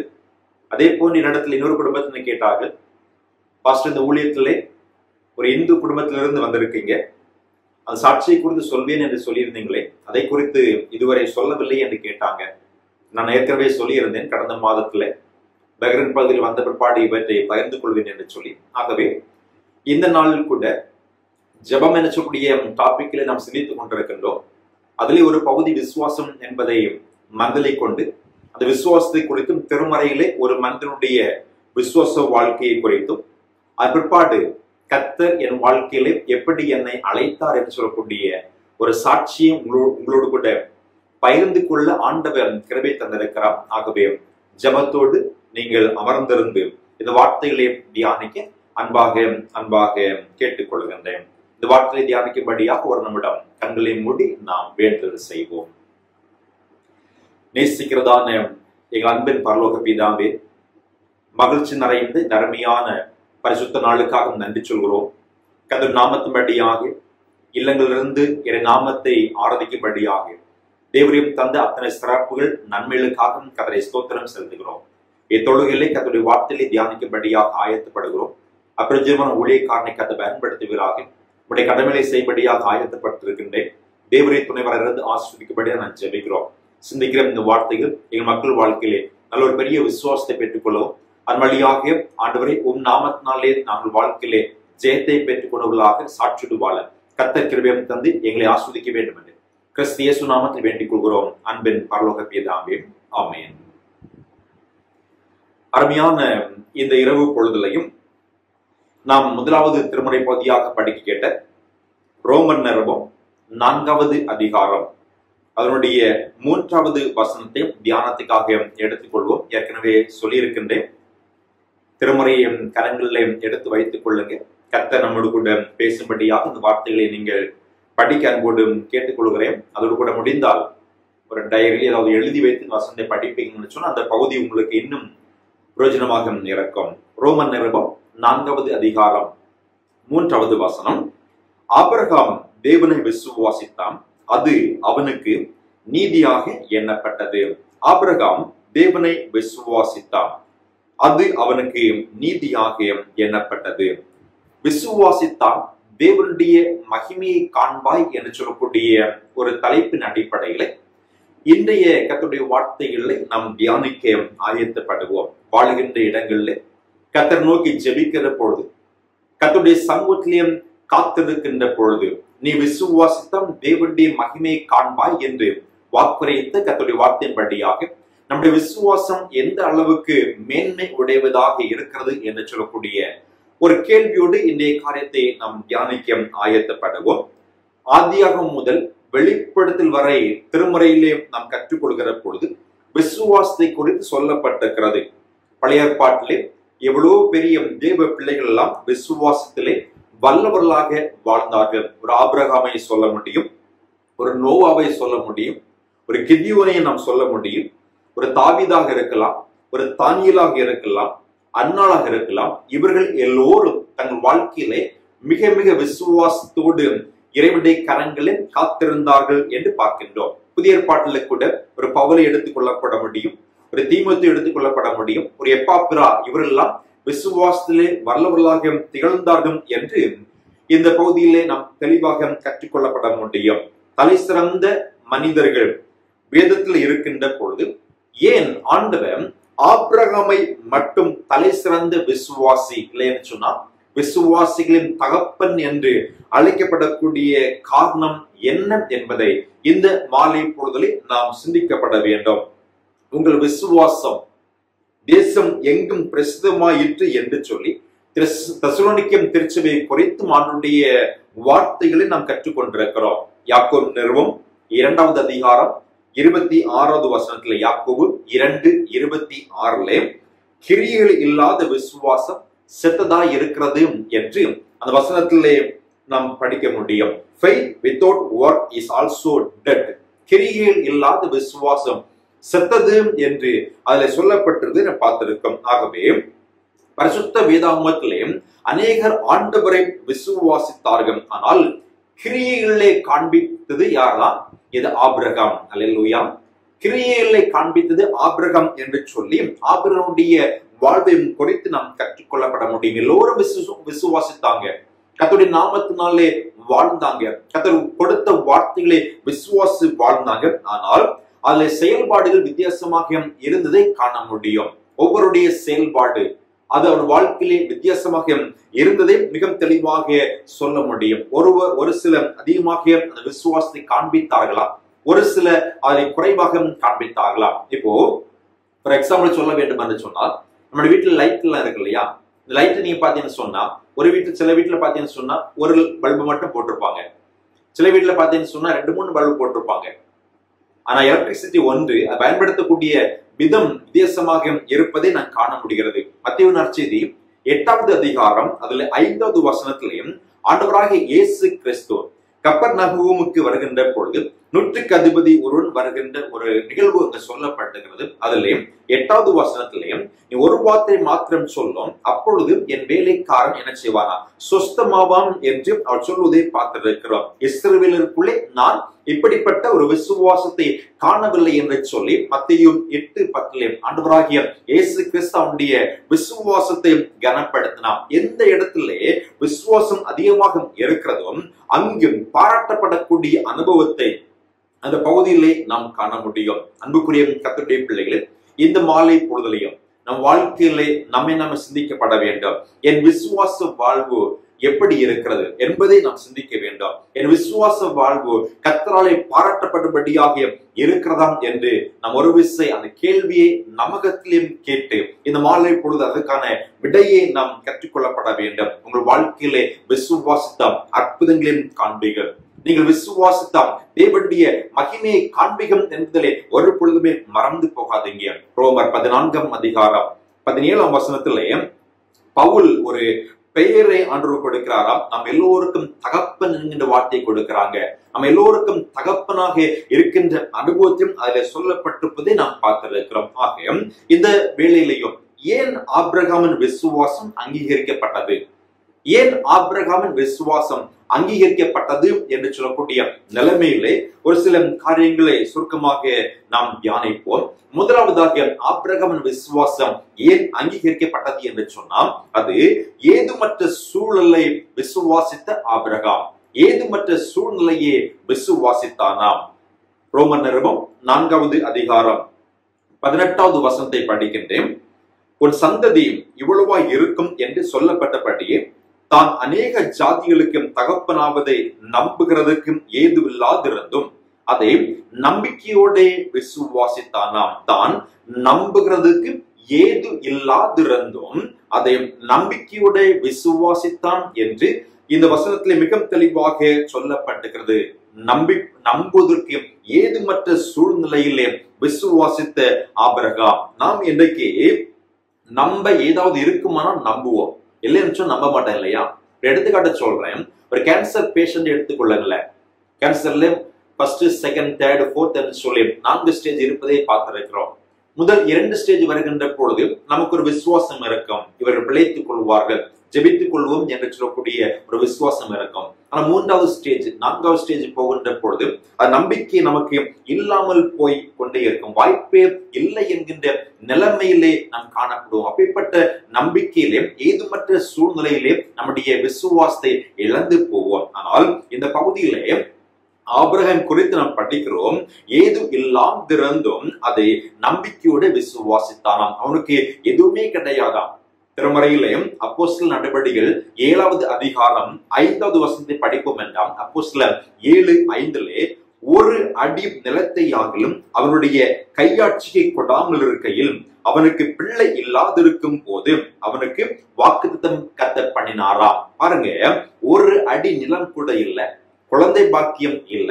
அப்பேற்பட்ட சூழ்நிலையிலையும் ஏது மற்ற சூழ்நிலையிலே இது ஆபிரகாம் ஆண்டவரை விசுவாசித்தான் என்று பார்க்கின்றோம். இன்றைக்கு நம்முடைய வாழ்க்கையில கூட அநேகம் இந்த காரியங்களிலே குழந்தை பாக்கியத்துக்காக ஜெபித்துக் கொண்டிருப்போம். ஆனால் நாம் பல வேளைகளிலே சோர்ந்து போய் சொல்லுவோம், இனி எங்கே கிடைக்கும், இனி எங்கே இந்த காரியங்கள் கிடைக்கும். இந்த வார்த்தைகளை கேட்டுக்கொண்டு அன்புக்குரிய கர்த்தருடைய பிள்ளைகளே, கர்த்தர் நாமத்தின்படியாக இந்த இரவு பொழுதிலே பரிசுத்த ஆவியான நம்மோடு கூட பேசிக் கொண்டிருக்கிறார். கர்த்தர் கொடுக்கக்கூடிய வார்த்தை, ஆபிரகாம் ஏதுமற்ற சூழ்நிலையிலே நம்பினான், கர்த்தர் நடத்துவோர் என்று சொல்லி நம்பிக்கையோடு வாழ்ந்தபடியினாலே விசுவாசிகன் தகப்பன் என்று அழைக்கப்பட்டான். இன்றைக்கும் அந்த வாழ்க்கையை நாம் பெற்றுக்கொள்ளப்பட வேண்டும். நம்மையும் கர்த்தர் ஆஸ்வதிக்கும்படியாக ஏதுமற்ற சூழ்நிலையிலும் நாம் ஆண்டவரை நம்பிக்கையோடு கொண்டிருக்கின்ற பொழுது வாழ்க்கையிலே மேன்மைகளை அடைவோம். இரண்டாவதாக ஆபிரகாம் விசுவாசம் ஏன் அங்கீகரிக்கப்பட்டது என்றால், ரோமர் 4ஆம் அதிகாரம் அதனுடைய 19வது வசனத்தை படிக்கிறேன். ரோமர் 4:19 அவன் விசுவாசத்திலே பலவீனமாய் இருக்கவில்லை. He did not weaken in faith. அவன் விசுவாசத்திலே பலவீனமாய் இருக்கவில்லை. ஆபிரகாம் இரண்டாவது காரியம், விசுவாசத்திலே பலவீனமாக இருக்கவில்லையா? அந்த விசுவாசம் மிக மிக ஸ்ட்ராங்காக இருந்தது, அதிலே ஒரு பலவீனம் இருக்கவில்லை. நாம் படிக்க கேட்ட மத்தேயு நற்செய்தி 14ஆம் அதிகாரம் 28வது வசனத்தை நாம் படிப்போம் என்று சொன்னால், மத்தேயு நற்செய்தி 14ஆம் அதிகாரம் 28வது வசனத்திலே பேதுரு ஆண்டவரை நோக்கி, ஆண்டவரே நீரேயானால் நான் ஜலத்தின் மேல் நடந்து உம்மிடத்தில் வர கட்டளையிடும் என்று கேட்கிறார். மற்ற 11 பேருக்கும் வராத இந்த விசுவாசம் அப்போஸ்தலனாகிய பேதுருவுக்கும் இருந்தன. 30வது வசனம் 31ஆம் வசனத்திலே காற்று பலமாய் இருக்கிறதை கண்டு பயந்து அமிழ்ந்து போகையிலும் ஆண்டவரே என்னை ரட்சியும் என்று கூப்பிட்டான். உடனே இயேசு கையை நீட்டி அவனை பிடித்து அற்ப விசுவாசியே ஏன் சந்தேகப்பட்டான் என்று கேட்பதை பார்த்திருக்கிறோம். பாருங்க, இந்த பேதுரு இறங்கின பொழுது இருந்த விசுவாசம் கடலிலே நடந்த பிறகு இல்ல.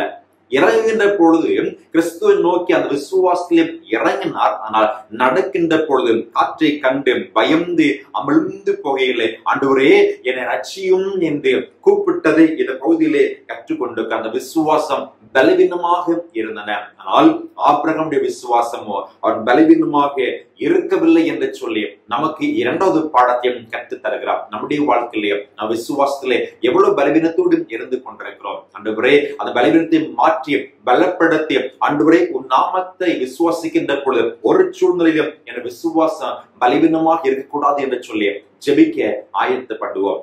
மூன்றாவதாக ரோமன் நிருபம் 4ஆம் அதிகாரம் 19வது வசனத்துல அடுத்த பகுதி பார்த்தீங்கன்னு சொன்னா, ஏறக்குறைய 100 வயது உள்ளவராக இருக்கும் போது தன் சரீரம் செத்து போனதையும் சாரருடைய கற்பம் செத்து போனதையும் எண்ணாதிருந்தான், இயலாமையையும் எண்ணாதிருந்தான். இயலாமையை எண்ணாதிருந்த ஆபிரகாமை குறித்து இந்த பகுதியிலே நாம் படிக்கிறோம். தன் பலவீனத்தை அவன் நினைக்கவே இல்லையா? நம்முடைய வாழ்க்கையில யோசித்து பாருங்க, நமக்கு எது பலவீனமாக இருக்கிறதோ, நம் வாழ்க்கையில எது பிரச்சனையாக இருக்கிறதோ அதுதான் நினைச்சுவோம், எப்பொழுதுமே நினைத்து கொண்டே இருப்போம். எடுத்துக்காட்டு சொல்லட்டுமா?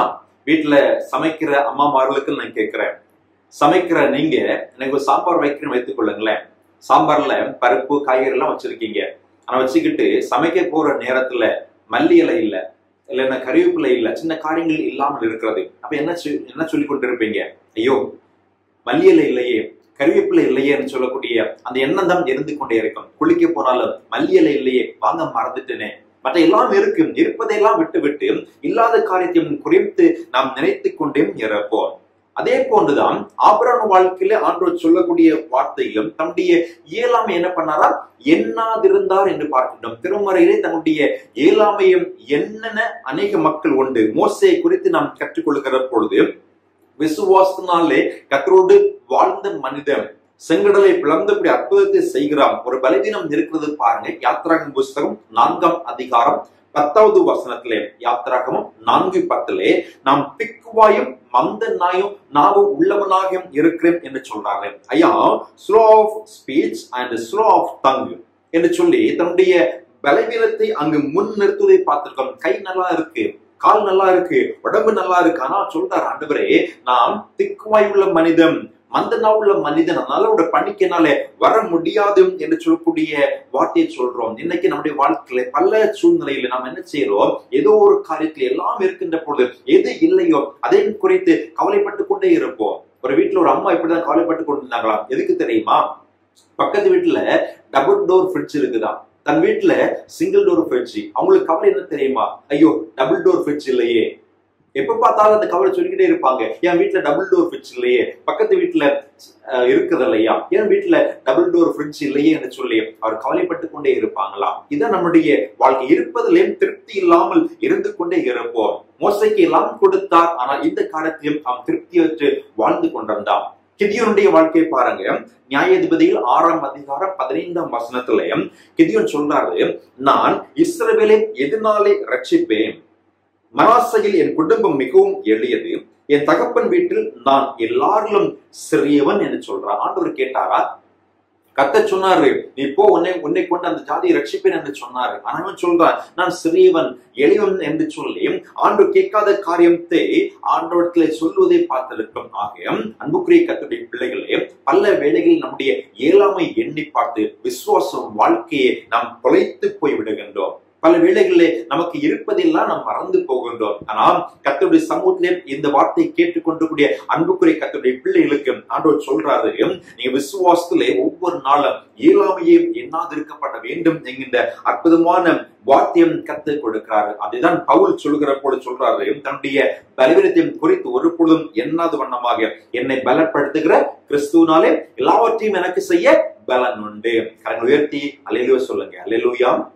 என்னை பலப்படுத்தக்கூடிய கிறிஸ்துவினாலே எல்லாத்தையும் செய்ய எனக்கு பலன் உண்டு என்று சொல்லி ஆண்டவர் நாமத்தை மகிமைப்படுத்தினார். ஆபிரகாம் வாழ்க்கையிலையும் ஏன் ஆண்டவரை விசுவாசித்தான் என்று சொன்னார். ஏதுமற்ற சூழ்நிலையிலே ஆபிரகாம் கர்த்தரை விசுவாசித்தான். தன் விசுவாசத்திலே பலவீனமாக இருக்கவில்லை. மூன்றாவதாக கற்றுக்கொண்டோ இயலாமையே எண்ணாதிருந்தார் என்று சொல்லி. நான்காவதாக இந்த ஆபிரகாம் வாழ்க்கையிலே அவன் ஏன் கர்த்தரை நிறைவாக விசுவாசித்தான்? ஆபிரகாமுடைய விசுவாசம் ஏன் அங்கீகரிக்கப்பட்டது என்று சொன்னால், ரோமர் 4ஆம் அதிகாரம் 20வது வசனத்திலே பாருங்க. ரோமர் 4:20 தேவனுடைய வாக்குத்தத்தத்தை குறித்து அவன் அவிசுவாசமாய் சந்தேகப்படவில்லை.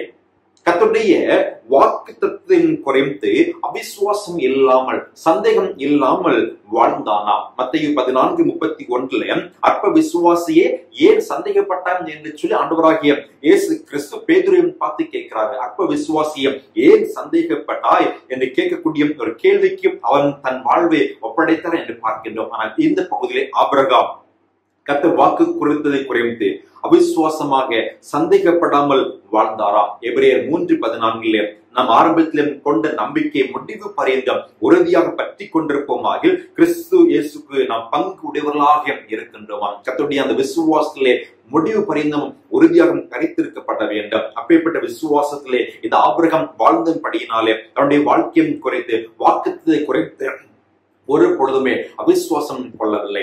ஐந்தாவதாக கடைசியாக இந்த ஆபிரகாம் வாழ்க்கையை பாருங்க. ரோமர் 4:21 தேவன் வாக்குத்தத்தம் பண்ணினதை நிறைவேற்ற வல்லவராய் இருக்கிறார் என்று முழு நிச்சயமாய் நம்பி தேவனை மகிமைப்படுத்தி விசுவாசத்திலே வல்லவன் நானானாம். தன் ஆண்டவர் கொடுத்த வாக்குத்தத்தங்கள் தாமதம் வருகின்ற பொழுது பல வேளைகளிலே நம்முடைய வாழ்க்கையில முறுமுறுப்போம். ஏன் கர்த்தரின் வாழ்க்கையில இது ஆசீர்வாதத்தையும் தாமதமாக தருகிறான் என்று சொல்லி முறுமுறுப்போம். ஆனா ஆபிரகாமுடைய வாழ்க்கையை பாருங்க. அவன் வாழ்க்கையில எந்த இடத்திலும் கர்த்தரை முறுமுறுத்ததாக காணவே முடியாது. எந்த இடத்திலும் கர்த்தர் நாமத்தை அவர் மகிமைப்படுத்தினாரே தவிர முறுமுறுக்கவே இல்லை. தேவன் தனக்கு கொடுக்கப்பட்ட வார்த்தைகள் வாக்குத்தத்தங்கள் தாமதமாக வருகின்ற பொழுது கூட முறுமுறுக்கவே இல்லை. கொடுத்த பிள்ளையை கூட மோரிய தேசத்துல போய் பலியிடு என்று சொல்கின்ற பொழுது கூட அதிகாலையில் எழுந்து ஆண்டவருக்கு பலியிடும்படியாக தன் பிள்ளையை அழைத்து கொண்டு போனார் என்றுதான் இருக்கிறதும் தவிர ஒரே ஒரு பிள்ளை காத்திருந்து பெற்றுக்கொண்டு இந்த பிள்ளை கத்தை கேட்கிறாரு என்று சொல்லி அவர் முறுமுறுக்கவே இல்லை. அன்புக்குரிய கர்த்தருடைய பிள்ளைகளே, அது மிகப்பெரிய ஒரு படிப்பினையை நமக்கு நிறைவாக தருவதை நாம் பார்த்திருக்கிறோம். இன்றைக்கும் சின்ன ஒரு காரியமாக இருக்கலாம், திருச்சபையில இருக்கலாம், குடும்பத்தில் இருக்கலாம், எவ்வளவு தூரம் முறுமுறுக்கிறோம், எவ்வளவு தூரம் முறுமுறுப்போடு வாழ்ந்து கொண்டிருக்கிறோம். நம்முடைய விசுவாசத்தை இன்றைக்கு இந்த இரவு பொழுதிலே நாம் எண்ணி பார்க்க வேண்டும். தன் வாழ்க்கையிலே ஆண்டவரை முறுமுறுக்காமல் மகிமைப்படுத்தின மனிதனாக இந்த ஆபிரகாம் இருந்தார் என்று பார்க்கின்றோம். கர்த்தருடைய பிள்ளைகளுக்கு இந்த இரவு பொழுது அவர் தருகின்ற வார்த்தைகள் ஆபிரகாமுடைய வாழ்க்கையிலே கற்றுக்கொண்ட நம்முடைய பாடங்களையும் எண்ணி பார்க்க வேண்டும். விசுவாசத்தால் தேவனுடைய மகிமை காண்பான் என்று சொன்ன கர்த்தர் வார்த்தைக்கு நாங்க ஏதுமற்ற சூழ்நிலையிலே ஒன்றுமற்ற சூழ்நிலையிலும் கர்த்தர் நோக்கி பார்த்தாம், விசுவாசத்தில் வாழ்ந்தான். தன் விசுவாசத்தை பலவீனப்படுத்தவே இல்லை. எல்லா சூழ்நிலையிலும் பலவீனத்தில் இருக்கக்கூடிய சூழலில் மத்தியில் கூட பலவீனமாக தன் விசுவாசத்தை வைத்துக் கொள்ளவில்லை. மூன்றாவது பார்த்தீங்கன்னு சொன்னா தன் இயலாமையை என் நாம் திறந்தான். தன் சரீரம் செத்து போய் விட்டது, இந்த காரியம் எப்படி நடக்குமோ என்று சொல்லி எது குறித்தும் எண்ணவில்லை. கர்த்தர் மேல் வைத்த விசுவாசத்தை கத்தை கனப்படுத்தினான். தேவன் கொடுத்த வார்த்தைகள் அந்த வாக்குத்தத்தங்களை அவிசுவாசம் இல்லாமல் ஒவ்வொரு நாளும் சந்தேகப்படாமல் விசுவாசித்தான், பெற்றுக்கொண்டான். ஐந்தாவதாக எந்த சூழ்நிலையிலும் கர்த்தரை முறுமுறுக்காமல் நிறைய நாமத்தை மகிமைப்படுத்தினான். விசுவாசத்திலே வல்லவன் விசுவாசியும் தகப்பன் என்று அழைக்கப்பட்டான் என்று இந்த பகுதியிலே மிக தெளிவாக நாம் கற்றுக்கொண்டிருக்கிறோம். இந்த அனுபவத்தோடு கர்த்தரின் வாழ்க்கையை செய்த பல அற்புதமான காரியங்கள் உண்டு. அவைகளை குறித்து உங்களோடு கூட சில காரியங்களையும் பகிர்ந்து கொண்டு ஜெபிக்க ஆயத்தப்படுகின்ற அருமையான கர்த்தருடைய பிள்ளைகளே, இந்த ஊழியத்திலே என் குடும்பத்தை குறித்து ஏற்கனவே கடந்த மாதத்திலே நம்மளோடு கூட சில வார்த்தைகளை பகிர்ந்து கொண்டேன். மிக சாதாரணமான குடும்பத்திலே பிறந்து வளர்ந்த மனிதன், ஒரு கூட்டு குடும்பத்திலே வாழ்ந்தவர்கள் நாங்கள். எங்களை அப்பா, எங்களை சித்தப்பா, பெரியப்பா எல்லாம் ஒரே குடும்பத்திலே வாழ்ந்தவங்க. மிக மிக கஷ்டப்பட்டுதான் எங்களையும் என் பெற்றோர்கள் வளர்த்தி கொண்டிருந்தாங்க. ஒரு அண்ணன் உண்டு, ஒரு அக்கா இருக்காங்க. இது குடும்ப வாழ்க்கையிலே வாழ்கிற பொழுது கஷ்டத்தின் மத்தியிலே சின்ன வயசுல நான் வேலைக்கு போக ஆரம்பித்தேன். ஒரு 10ஆம் வகுப்பு படிக்கின்ற பொழுது எங்க ஊர்ல பால் வெட்டக்கூடிய தொழில் உண்டு. அந்த காலத்து கட்டத்திலே 2 கண்டங்கள் விட்டு, ஒரு கண்ணை வெட்டா 2 ரூபாய் கிடைக்கும் அந்த காலத்துல. அப்படி அதிகாலையில போய் 4 ரூபாய்க்கு பால் வெட்ட போவேன். அதோடு கூட பக்கத்துல ஒரு ஹாலோ பிரைஸ் கம்பெனி இருக்கும். ஸ்கூலுக்கு போய் படிச்சு விட்டு வந்த பிற்பாடு அந்த ஹாலோ பிரைஸ் கம்பெனில வேலைக்கு போவேன். அங்க போய் அந்த சல்லியெல்லாம் சுமக்கிறது, அந்த காரியங்கள். பிறகு அங்க ஒரு டெம்போ உண்டு, அதை படித்து அதுல ஓட்டுகின்ற பணி, இப்படி பல காரியங்களை செய்து கொண்டே வந்தேன். இப்படி இருக்கின்ற பொழுது கர்த்தருக்கும் எனக்கு அந்த எந்த தொடர்பும் கிடையாது. ஏதோ பக்கத்துல அந்த சிஎஸ்சி சர்ச்சை இருக்கிறதுனால, அரண்மனையில் இருக்கிறதுனால சர்ச்சைக்கு போவோம், ஒரு கடமைக்காக போறது வாரதுன்னு சொல்லக்கூடிய நிலைமையிலும் இருந்து கொண்டே இருந்தோம். கல்லூரி படிக்கிற பொழுது, பிஏ படிக்கிற பொழுது மார்த்தாண்டத்திலுடைய நேசமணி மெமோரியல் கிறிஸ்டியன் கல்லூரியின் படித்துக் கொண்டிருக்கிற சூழ்நிலையிலே எஸ்சிஎம் அங்கே சேப்பல்ல போகக்கூடிய பழக்கம் ஏற்பட்டது. எஸ்சிஎம் பல கேம்புகள் போவோம். 3வது ஆண்டுல என்னை எஸ்சிஎம் செயலராக நியமித்தார்கள். எஸ்சிஎம் செயலராக நியமித்த பிற்பாடு கூட ஒரு விளையாண்டோடு இருப்போம், மற்ற காரியங்களில் ஈடுபட்டு கொண்டதுனால அதுக்குரிய எந்த பழக்கமும் கிடையாது. 3ஆம் ஆண்டு முடிக்கக்கூடிய தருவாயில ஒரு ப்ரொஃபஸர் இடத்துல கேட்டாரு, சுஜில் நீ அடுத்து என்ன பண்ண போறேன் என்று சொல்லி. எனக்கு ஒரு விருப்பம் இருந்தது, நான் ஒரு ப்ரொஃபஸராக போக வேண்டும், அடுத்து எம்ஏ எம்ஃபில் படிச்சு அப்படி ப்ரொஃபஸராக போக வேண்டும் என்பது என்னுடைய விருப்பமாக இருந்து கொண்டே வந்தன. கை நிறைய சம்பாதிக்கலாம் இல்லையா, அந்த ஒரு எண்ணம் வாழ்க்கையில இருந்து கொண்டே வந்தன. அப்பொழுது அவர் கேட்டாரு, ஏன் நீ பாஸ்டராக போகக்கூடாதுன்னு கேட்டான். எனக்கு எதுவுமே சொல்ல தெரியல.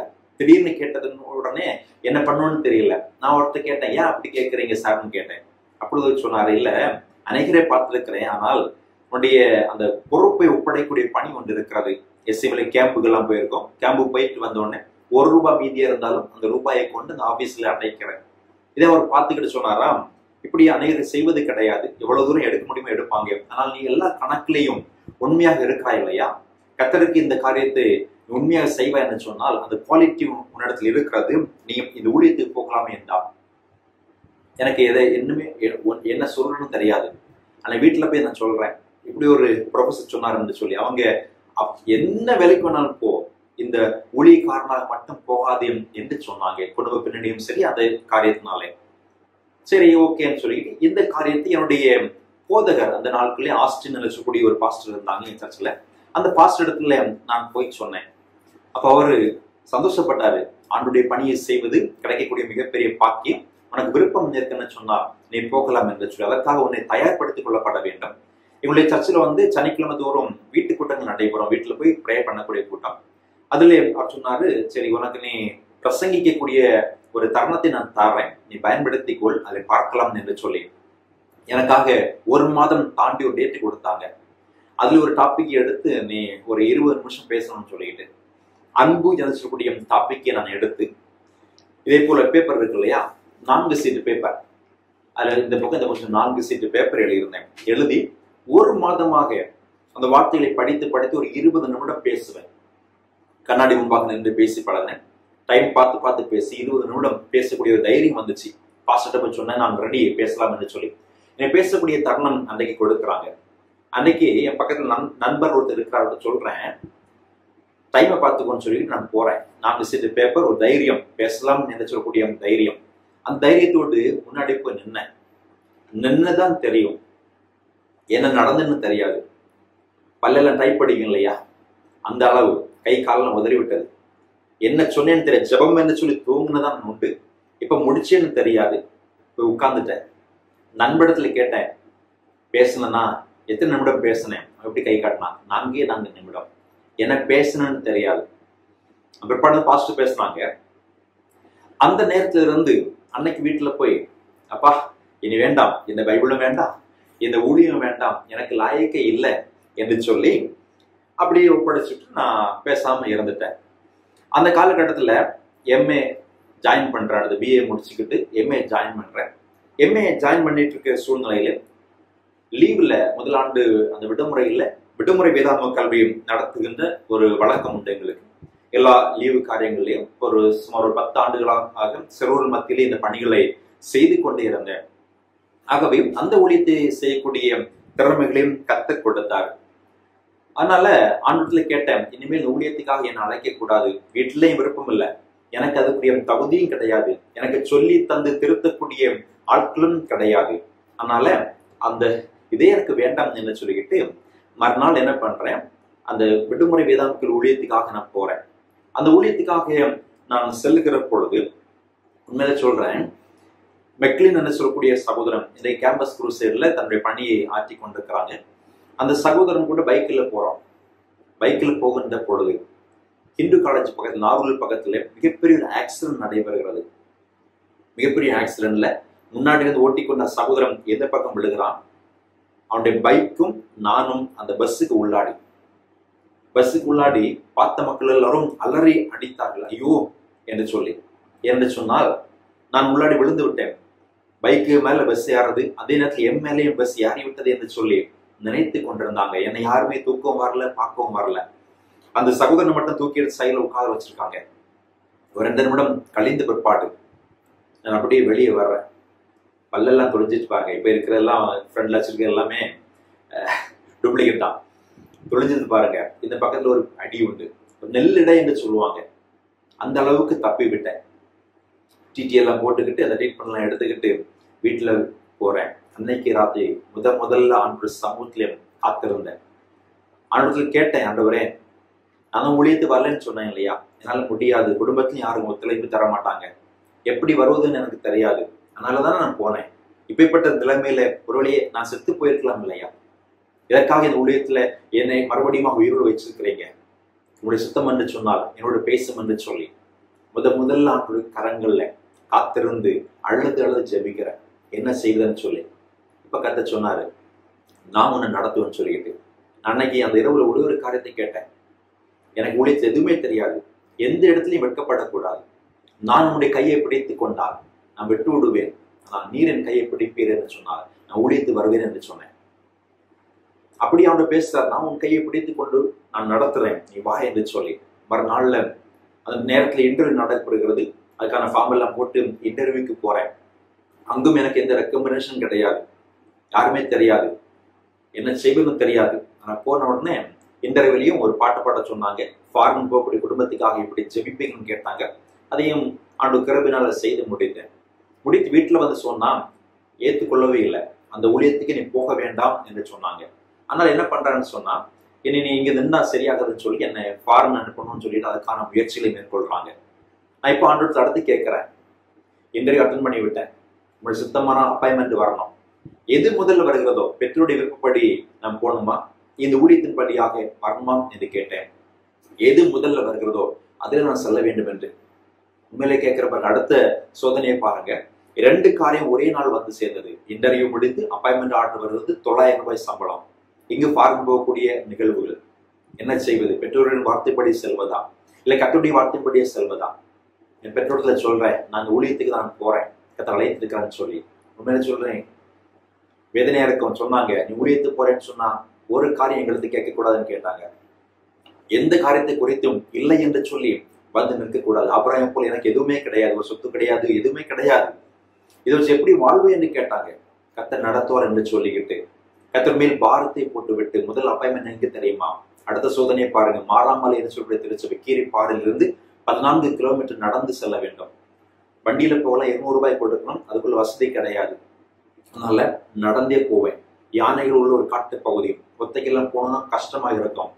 பயத்தோடும் கர்த்தர் மேல் பாரத்தை போட்டு சின்ன பேக் இருக்கும் தலையில வச்சுக்கிட்டு பாட்டு பாடிட்டே போவேன். பயந்து போவோம் தெரியுமா? யாராவது தனிமையில பயந்து இருந்தீங்கன்னு சொன்னா என்ன செய்வோம்? பாட்டு பாடுவோம். நான் பாட்டு பாடி உன்னதமான ஒரு மரங்களில் இருக்கிறவன் சர்வ வல்லவர் நிழலில் தங்குவான் என்று சொல்லி அந்த பாடலை பாடிக்கிட்டே 14 கிலோமீட்டர் நடப்பேன். முதல் அனுபவம்.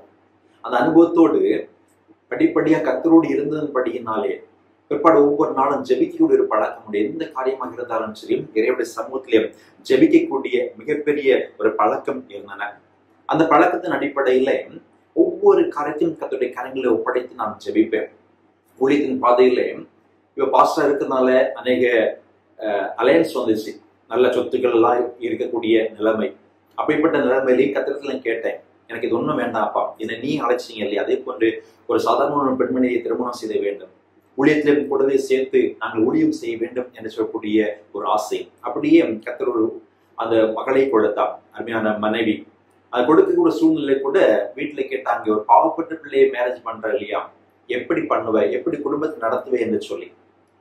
நான் ஏற்கனவே சொன்னேன் இல்லையா, சின்ன வயசுல கஷ்டப்பட்டு சேர்த்து வைத்து 1 லட்சத்து சில ரூபாய் இருந்து அதை பெற்றோர்களை கொடுத்து திருமண காரியத்துக்காக ஒழுங்கு செய்ய சொன்னேன். எல்லாருக்கும் செய்து முடிச்சாங்க. உங்க காரியம் நீங்க பார்த்துக்கோங்க என்று சொல்லி முடித்து விட்டாங்க. திருமணம் சிறப்பாக நடந்து ஒரு 18 நாள் போன மாதம், அதாவது போன மாதத்துல 20ஆம் நாள் தான் என்னுடைய திருமண நாள். திருமணமாகி அந்த மீதி இருக்கக்கூடிய 10 நாட்கள் முடித்து இதே போல ஜூன் 1ஆம் தேதி இறையியல் கல்லூரி படிக்கக்கூடிய ஒரு அனுபவம் எங்களுக்கு வருகிறது. என் பேராயர் எங்களை அழைத்து சொல்கிறான், கொஞ்சம் ஆங்கிலம் படித்து வாருங்கள். அதுவரை படித்தது முழுவதுமே தமிழ் மீடியம், ஆங்கிலத்துக்கும் எனக்கும் சம்பந்தம் கிடையாது. படித்தது முழுவதுமாக தமிழ் மீடியம் படித்ததுனாலே என்ன பண்றேன், என்னை பிஷப்ஸ் காலேஜில் அனுப்புறாங்க. அங்க போன அடுத்த சோதனையை பாருங்க, ஆங்கிலத்துல அவங்க சொல்லக்கூடிய ஒரு வார்த்தை கூட புரியாது. இன்னைக்கு படிக்க முடியலன்னு சொல்லி பிள்ளைகளுக்கு நான் சொல்றேன், எனக்கு ஒரு வார்த்தை கூட புரியாது. அங்க ஃபாதர்னு அழைப்பாங்க, அந்த ஃபாதர்ஸ் எல்லாம் அப்படி வருகின்ற பொழுது நான் இந்த பக்கத்துல ஓடிடுவேன். ஏன்னா ஒரு வார்த்தை அவங்க கேட்பாங்க இல்லையா, பதில் சொல்ல முடியாது.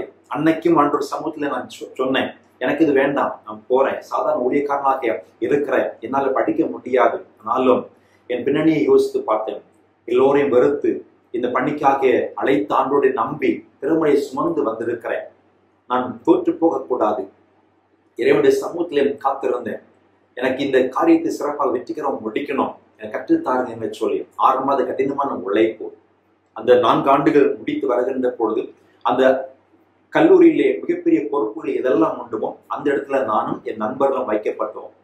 அவ்வளவு சாட்சியாக ஒவ்வொரு அங்கே எஸ்சியமாக இருக்கலாம், இல்லைன்னு சொன்னா வேற மெஸ் காரியமாக இருக்கலாம், எல்லாவற்றிலும் பொறுப்புகள் எங்கள் மேல் கொடுக்கப்பட்டது. அவ்வளவு சிறப்பாக கர்த்தரை நடத்தி ஜெபத்தின் வழியாக எந்த ஆங்கிலம் தெரியாதோ அந்த ஆங்கிலத்திலே மக்களோடு பேசவும் அதை பழகக்கூடிய வாய்ப்புகளும் தந்து சிறப்பாக இறையியல் கல்லூரியை முடிக்கக்கூடிய பாக்கியம் தந்தார். அதனால முடிக்கக்கூடிய சூழ்நிலைகளையும் பொருளாதார காரியங்கள் ஒவ்வொரு சூழ்நிலையும் தடைப்பட்டு கொண்டே இருந்தன. ஒவ்வொரு ஆண்டும் ஃபீஸ் கட்ட வேண்டும் என்று சொன்னால் எந்த ஹெல்ப்பும் கிடையாது. மனைவண்டிய ஜுவல்ஸ் கொஞ்சம் இருந்துச்சு இல்லையா, அதை ஒவ்வொரு ஆண்டும் அடகு வச்சுதான் ஒவ்வொரு ஆண்டும் செல்லுகின்ற பொழுது மறு அடகு வச்சு வட்டி கட்டி சொல்லி 4 ஆண்டுகள் முடிக்கின்ற பொழுது கடன் பாரம் கூடிக்கொண்டே இருக்கிறது.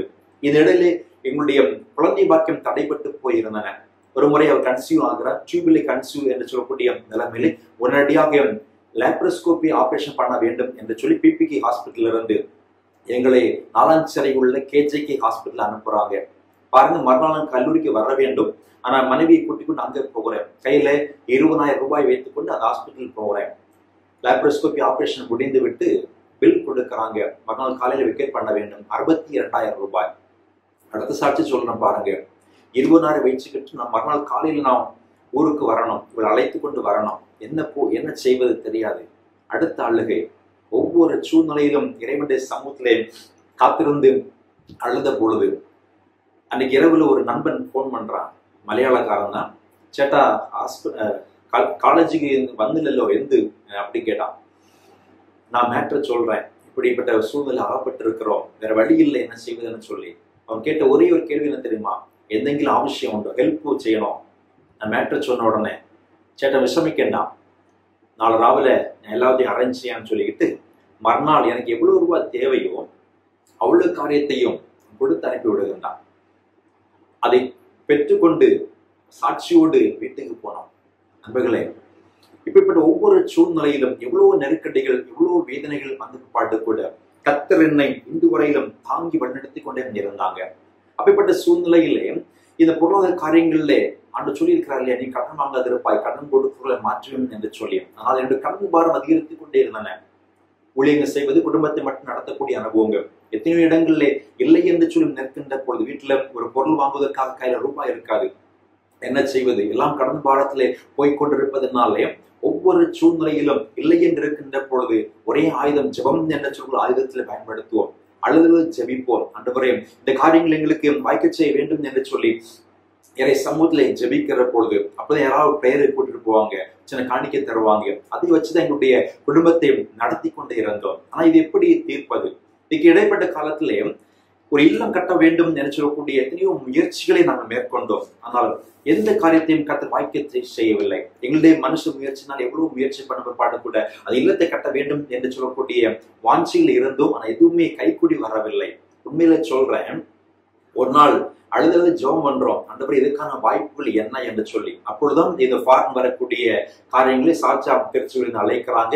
எல்லா பாஸ்போர்ட்டை ஒழுங்கு பண்ணுங்க, மற்ற நாங்கள் பார்க்கிறோம் என்று சொன்னாங்க. அங்கிருந்து அந்த காரியத்தையும் நினைத்து ஆண்டவர் சமூகத்தில் ஜெபித்தோம். என்ன ஜெபம் தெரியுமா? என் மனைவி ஒரு நாள் என் பக்கத்துல இருந்து கேட்டாங்க ஒரு காரியம். எல்லோரும் ஃபாரின்ல போறாங்க இல்லையா, நமக்கு அந்த வாய்ப்பு கிடைக்காதா, ஒரு முறை போயிட்டு வரலாம் என்று சொல்லி. நான் என்ன சொல்ல தெரியுமா? ஜெபம் பண்ணு. இப்பொழுதுமே யார் என்ன கேட்டாலும் இதான் சொல்லுவேன், ஜெபம் பண்ணுங்க, கர்த்தர் காரியங்களை வாய்க்க பண்ணுவார் என்று சொல்லி.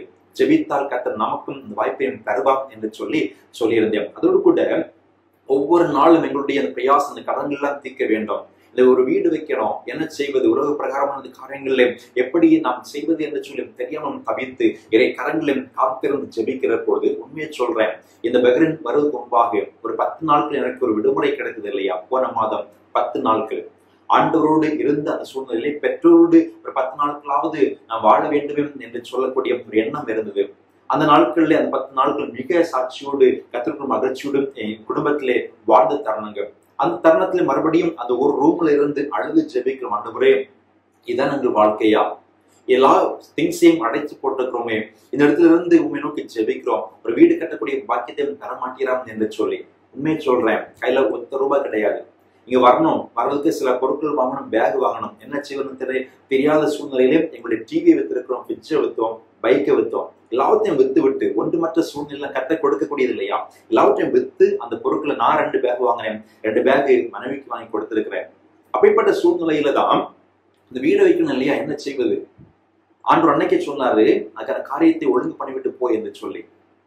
அதுக்கான ரூபாய் கிடையாது. ஒரு கண்ட்ராக்ட் எனக்கு தெரிஞ்சவர், என்னுடைய திருச்சியை சார்ந்தவர், அவரை அழைக்கிறேன், அழைத்து சொல்றேன், பிளான் வரைஞ்செல்லாம் அவன் கொடுப்பதற்கு ஒரு 3,500 வேணும், அது கூட கிடையாது. நான் அவன்கிட்ட சொன்னேன், நீ எல்லாம் பண்ணி தாங்க, பேலன்ஸ் கத்த நடத்துவார்னு சொல்லி. உண்மையில சொல்றேன், அதை பாருங்க, அது கடைசியில வரைஞ்ச பிளான் வீட்டுக்கு அது வரைஞ்சுக்கிட்டு ஜெபத்தோடு தான் இந்த பகுதிகளிலே நான் வர முடிந்தது. அன்புக்குரிய கர்த்தருடைய பிள்ளைகளே, எந்த இடத்துல எல்லாம் இல்லை என்று சொல்லி கதறி கதறி இதை சமூகத்திலே ஜெபித்தோனோ, ஆபிரகாமை போல ஒன்றுமற்ற சூழ்நிலையிலே கர்த்தரை விசுவாசித்து கர்த்தரின் கரத்தை பிடித்து நடத்தினபடினாலே இன்றைக்கு இந்த இடத்திலே நின்று உங்களோடு கூட சாட்சிகளை பகிர்ந்து கொண்டிருக்கிறேன். என்னுடைய ஊழிய பாதையிலே வருகின்ற பொழுது எப்படியோ நீ வந்துட்டாய், இனி நீ செய்ய வேண்டிய காரியம் என்று சொல்லி என்னுடைய அப்பா ஒரு 3 விதமான காரியங்களை சொன்னாங்க. எந்த சர்ச்சில் போனாலும் இந்த காரியங்களை கடைபிடி என்று சொன்னாங்க. என்ன தெரியுமா? ஒன்று, எந்த காரியத்துக்காக தான் ஜெபித்துக்கொள்ளுன்னு சொல்லுவாங்க. சின்ன காரியமும் பெரிய காரியமும் மக்கள் எத்தனையோ தேவைகளை உன்னெடுத்து சொல்லுவாங்க. ஒவ்வொரு காரியத்துக்கும் உன் முழங்கால் முடங்குகின்ற பொழுது நிச்சயமாக உன்னை அழைத்த ஆண்டவர் கைவிட மாட்டான் என்று சொன்னாங்க. இரண்டாவது காரியத்தை என்ன சொன்னாங்க தெரியுமா? உன் கரங்களிலே காணிக்கை வரும். திருச்சபைக்குன்னு கொடுப்பாங்க. ஊழியக்காரர்கள் நேசிக்கிறவர்களும் உன்னிடத்துல காணிக்கை கொடுப்பாங்க. உனக்கென்று கொடுத்த காணிக்கை மட்டும் நீ வைத்துக்கொள். திருச்சபைக்கென்று ₹1 1,00,000 எவ்வளவு கொடுத்தாலும் அதை அந்த பொறுப்பை அப்படியே ஒப்படைக்கப்பட வேண்டும் என்று சொன்னாங்க. இன்று வரையிலும் அவற்றை நான் செய்து கொண்டு வருவேன். மூன்றாவது இன்னொரு காரியத்தை சொன்னாங்க பாருங்க. நம்முடைய சர்ச்சைகள் எல்லாம் இன்னைக்கு கேவலமாக சென்று கொண்டிருக்கிறது. அரசியல் அதிகமாக ஈடுபட்டு கொண்டிருக்கிறாங்க. கிறிஸ்து மறைக்கப்பட்டு கொண்டிருக்கிறாங்க. நீ எந்த சர்ச்சில் போனாலும் சரி, பவுலை சார்ந்தோ அப்பல்லோவை சார்ந்தோ நீ வாழக்கூடாது. பெரியவங்களோ சின்னவங்களோ சாரக்கூடாது. கிறிஸ்து இயேசு நோக்கி உடைய ஊழியத்தை செய். எல்லா மக்கள் மேல் அன்பு செலுத்து. அப்பொழுது அந்த காரியங்கள் உனக்கு வாக்கியப்படும் என்று சொல்லி இந்த 3 காரியங்களையும் என் பெற்றோர் எனக்கு சொன்னாங்க. என் அன்புக்குரிய கர்த்தருடைய பிள்ளைகளை, இன்று வரையிலும் என் திருமுறை சுமந்து என் பெற்றோருக்கும் கடமைப்பட்டு அன்றைக்கு ஊழியத்தை போக வேண்டாம் என்று சொன்னவங்க இன்னைக்கு இந்த ஊழியத்துல இருப்பதனால பெருமைப்பட்டு கொண்டிருக்கிறாங்க. அன்னைக்கு இந்த ஊழியத்துக்கு ஒன்றுமில்லை என்று சொல்லி இறை சமூகத்தில் எவ்வளவு தூரம் அழுது ஜெபித்துக் கொள்வதெல்லாம் கர்த்தர் உங்களுடைய ஜெபத்தை கேட்டு இன்றைக்கோ பிரயோஜனமான இந்த ஊழியக்காரனை இந்த இடத்திலே கொண்டு வந்து நிறுத்தி இருக்கிறான் என்று சொன்னார். இறைவனுடைய சமூகத்திலே விசுவாசத்தோடு ஒன்றுமற்ற சூழ்நிலையிலும் இந்த திருமறை வார்த்தைகள் என்று நடத்துகின்ற ஒன்று, கர்த்தரை நடத்தக்கூடிய ஆண்டவர் என்று சொல்லக்கூடிய அந்த விசுவாசத்திலே இறை சமூகத்திலே ஒவ்வொரு நேரமும் காத்திருக்கக்கூடிய அனுபவம். அது ஒரு மிகப்பெரிய அனுபவம் பாருங்க. எல்லா சூழ்நிலையிலும் என்ன காரியமோ, ஒரு கவலையோ கண்ணீரோ எதுவாக இருந்தாலும் ஒவ்வொரு நாளும் இறைவனுடைய சமூகத்திலே நான் காத்திருந்து ஜெபிப்பேன். அதை கொடுக்கின்ற வார்த்தைகளை எழுதக்கூடிய ஒரு திறமை உண்டு. எழுதி ஆண்டு சமூகத்தில் ஒப்படைப்பேன். இங்க வந்து 1 மாதம் ஆகிவிட்டது இல்லையா? இன்றைக்கு 11ஆம் நாள், இதோடு 1 மாதம் ஆகிவிட்டது. இங்க பாருன்னா இங்க வந்த பிற்பாடு இறைவனுடைய சமூகத்துல நான் ஜெபிக்கின்ற காரியங்கள் இல்லைன்னு சொன்னா தியானிக்கிற காரியம் ஒரு டைரி முடிந்து விட்டது 1 மாதத்துல. அவ்வளவு தூரம் இதுல என்ன எழுதிக்க தெரியுமா? இயற்கையை குறைத்தும் விலங்குகளை குறைத்தும் பன்றிகளா இருக்கலாம், பறவைகளாக இருக்கலாம், இவைகளை குறித்து திருமுறை என்ன சொல்லப்பட்டதுன்னு சொல்லக்கூடிய வார்த்தைகளை கத்த சித்தமான இவற்றை ஒரு காலகட்டத்தில் நாம் சீரியஸாக நாம் தியானிக்க முடியும். ஆண்டவர் தருகின்ற வார்த்தைகள். ஆகவே தான் ஒவ்வொரு நாளும் நான் சொல்லக்கூடிய அன்புக்குரிய கர்த்தருடைய பிள்ளைகளுக்கு என்னை ஒரு உயிருள்ள சாட்சியாக கர்த்தர் இங்கு நிறுத்தி இருக்கிறாங்க. இத்திருமுறையை நான் சுமந்ததுனால இது கர்த்தருடைய வார்த்தைகளும் என்னை சுமந்து கொண்டிருக்கிறது, என் குடும்பத்தை சுமந்து கொண்டிருக்கிறது. அநேகருக்கு இன்றைக்கு உயிருள்ள சாட்சியாக நின்று கொண்டிருக்கிறேன். எந்த இடத்துல இல்லை என்று சொல்லி நின்றேனோ அந்த இடத்துல முழங்கால் படியிடுகின்ற பொழுது கர்த்தரின் ஜெபத்தை கேட்டு மிக வல்லமையாக மிக சிறப்பாக கர்த்தரனை நடத்தி கொண்டு வருகிறார். இதுவரை நான் முடிவு செய்த எந்த திருச்சபையிலும் ஏற்கனவே சொல்லியிருந்தேன், தேர்தல் என்று வைத்தது கிடையாது. தேர்தல் வரக்கூடிய 2 பெரிய குழுவாக இருப்பாங்க. கர்த்தருடைய வார்த்தைகளை மிக தெளிவாக சொல்லுவேன். இப்படி இருந்தாலும் வாழ்ந்து பரலோக ராஜ்யத்துக்கு நேராக நாம் செல்ல வேண்டும். இன்றைக்கு கர்த்தருடைய வருகை இருக்கும் என்று சொன்னால் நான் நிச்சயமா சொல்லுவேன், கர்த்தருடைய சமூகத்திலே என்னால் செல்ல முடியும். அந்த அளவுக்கு கர்த்தருடைய சமூகத்திலே காத்திருக்கக்கூடிய ஒரு அனுபவத்தை கர்த்தர் நிறைவாக தந்திருக்கிறார். ஆகவே தான் பிள்ளைகளுக்கு நான் சொல்லுகின்ற அனுபவம், கர்த்தருடைய சமூகத்திலே காத்திருங்க, விசுவாசிங்க, கடன் தருகின்ற அன்பிலே நிலைத்து நின்னுங்க. கர்த்தர் இந்த வார்த்தையின்படியாக ஒவ்வொரு நிறைவாக ஆசீர்வதிப்பாராக. ஆமென். கர்த்தருடைய வார்த்தைகளை தியானித்தனா அந்த விசுவாசத்தோடு நம்முடைய விசுவாசத்தை அப்போஸ்தலர் விசுவாச பிரமாணத்தின் வழியாக நாம் கூறி அறிக்கை செய்வோம். வானத்தையும் பூமியையும் படைத்த சர்வ வல்லமை உள்ள பிதாவாகிய தேவனை விசுவாசிக்கிறேன். அவருடைய ஒரே குமாரனாகிய நம்முடைய நாதர் இயேசு கிறிஸ்துவையும் விசுவாசிக்கிறேன். அவர் பரிசுத்த ஆவியினாலே கன்னி மரியாளிடத்தில் உற்பவித்தில் பிறந்தார். பொந்திய பிலாத்துவின் காலத்தில் பாடுபட்டு சிலுவையில் அறையுண்டு மறித்து அடக்கம் பண்ணப்பட்டு பாதாளத்தில் இறங்கினார். 3ஆம் நாள் மரித்தோரிலிருந்து எழுந்தருளினார். பரமண்டலுக்கு ஏறி சர்வ வல்லமுள்ள பிதாவாகிய தேவனுடைய வலது பாரசத்தில் வீற்றிருக்கிறார்.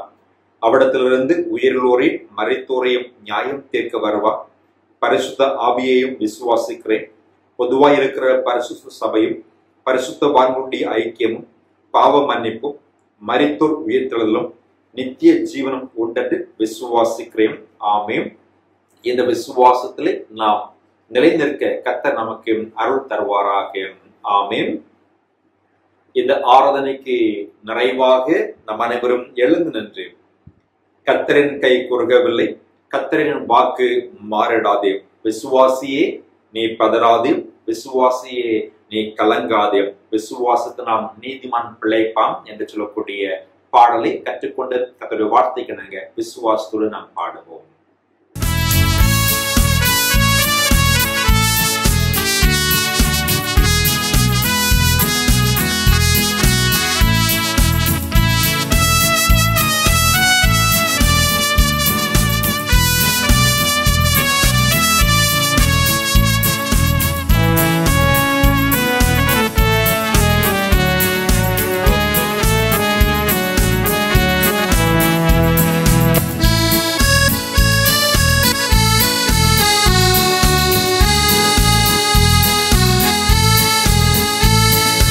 கர்த்தரின் கை உருகவில்லை, கர்த்தரின் வாக்கு மாறிடாதே, துத்தர்களாய் மாறிடவே சுதனருள் புரிந்தனரே,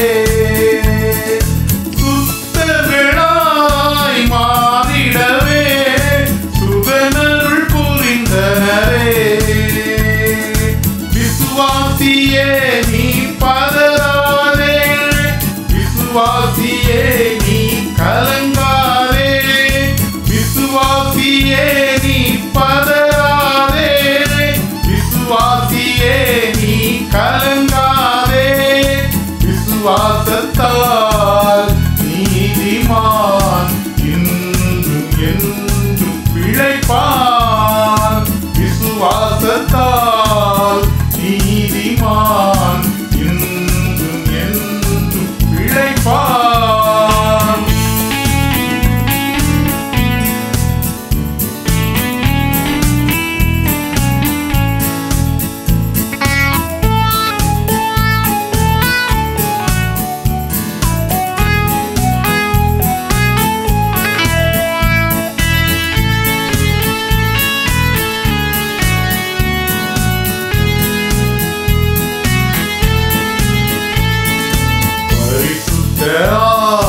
ஆவியானவரே பரிசுத்த பாதையில் நடத்திடுவார், கிருபையிலே வளர்ந்திடுவோம், வரங்களை நாடிடுவோம், கிருபையிலே வளர்ந்திடுவோம், வரங்களை நாடிடுவோம்.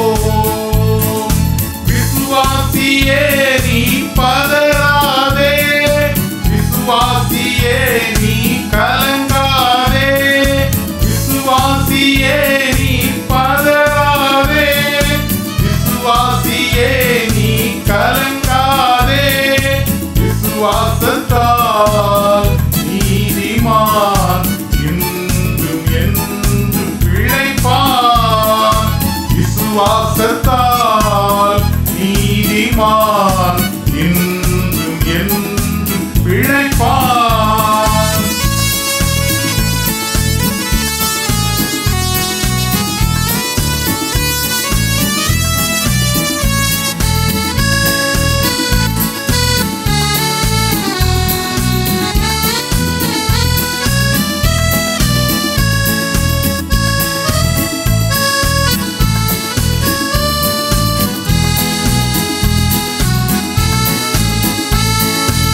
திருச்சபையே கிரியைச் செய்வாய், திவ்ய அன்பில் பெருகிடுவாய், தலைமுறையாய் தலைமுறையாய் தழைத்திட அருள் புரிவாய், தலைமுறையாய் தலைமுறையாய் தழைத்திட அருள் புரிவாய்.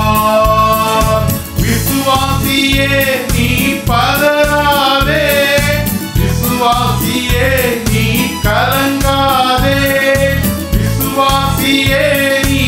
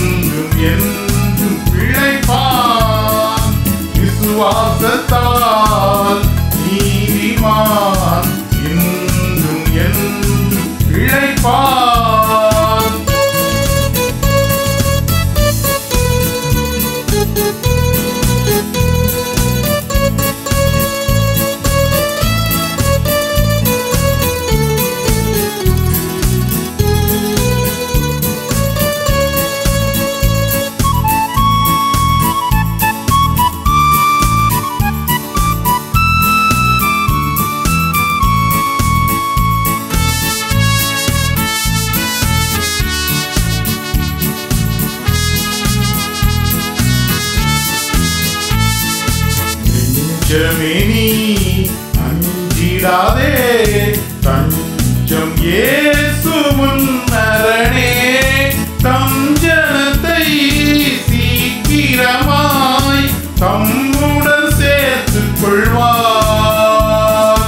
தம் ஜனத்தை சீக்கிரமாய் தம்முடன் சேர்த்துக் கொள்வார்.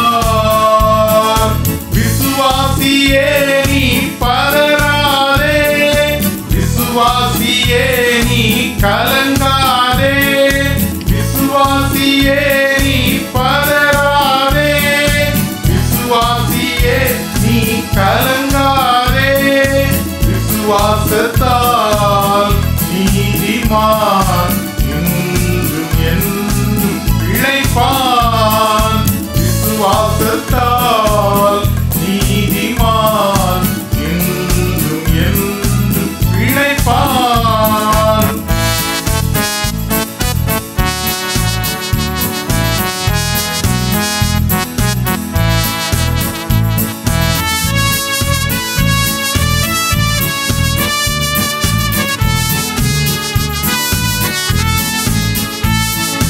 மேகம் போன்ற வாக்குத்தத்தம் சூழ நின்றே காத்திருக்க, விசுவாசத்தால் உரிமை கொள்வாய், விரைந்து முன்கேகிடுவாய். விசுவாசத்தால் உரிமை கொள்வாய், விரைந்து முன்கேகிடுவாய். விசுவாசியே நீ பதறாதே, விசுவாசியே நீ கலங்காதே, விசுவாசியே நீ பதறாதே, விசுவாசியே நீ கலங்காதே. விசுவாசத்தால் நீதிமான் இன்றும் என்றும் பிழைப்பான். விசுவாசத்தால் நீதிமான் இன்றும் என்றும் பிழைப்பான். கர்த்தரின் கை கூடவில்லை, கர்த்தரின் வாக்கு மாறிடாதே, சுத்தர்களாய் மாறிடவே சுகனருள் புரிந்தனரே. சுத்தர்களாய் மாறிடவே சுகனருள் புரிந்தனரே. விசுவாசியே நீ பதறாதே, விசுவாசியே நீ கலங்காதே, விசுவாசியே நீ பதறாதே, விசுவாசியே நீ கலங்காதே. விசுவாசத்தால் நீதிமான் என்றும் என்றும் பிழைப்பான். விசுவாசத்தால் நீதிமான் என்றும் என்றும் பிழைப்பான்.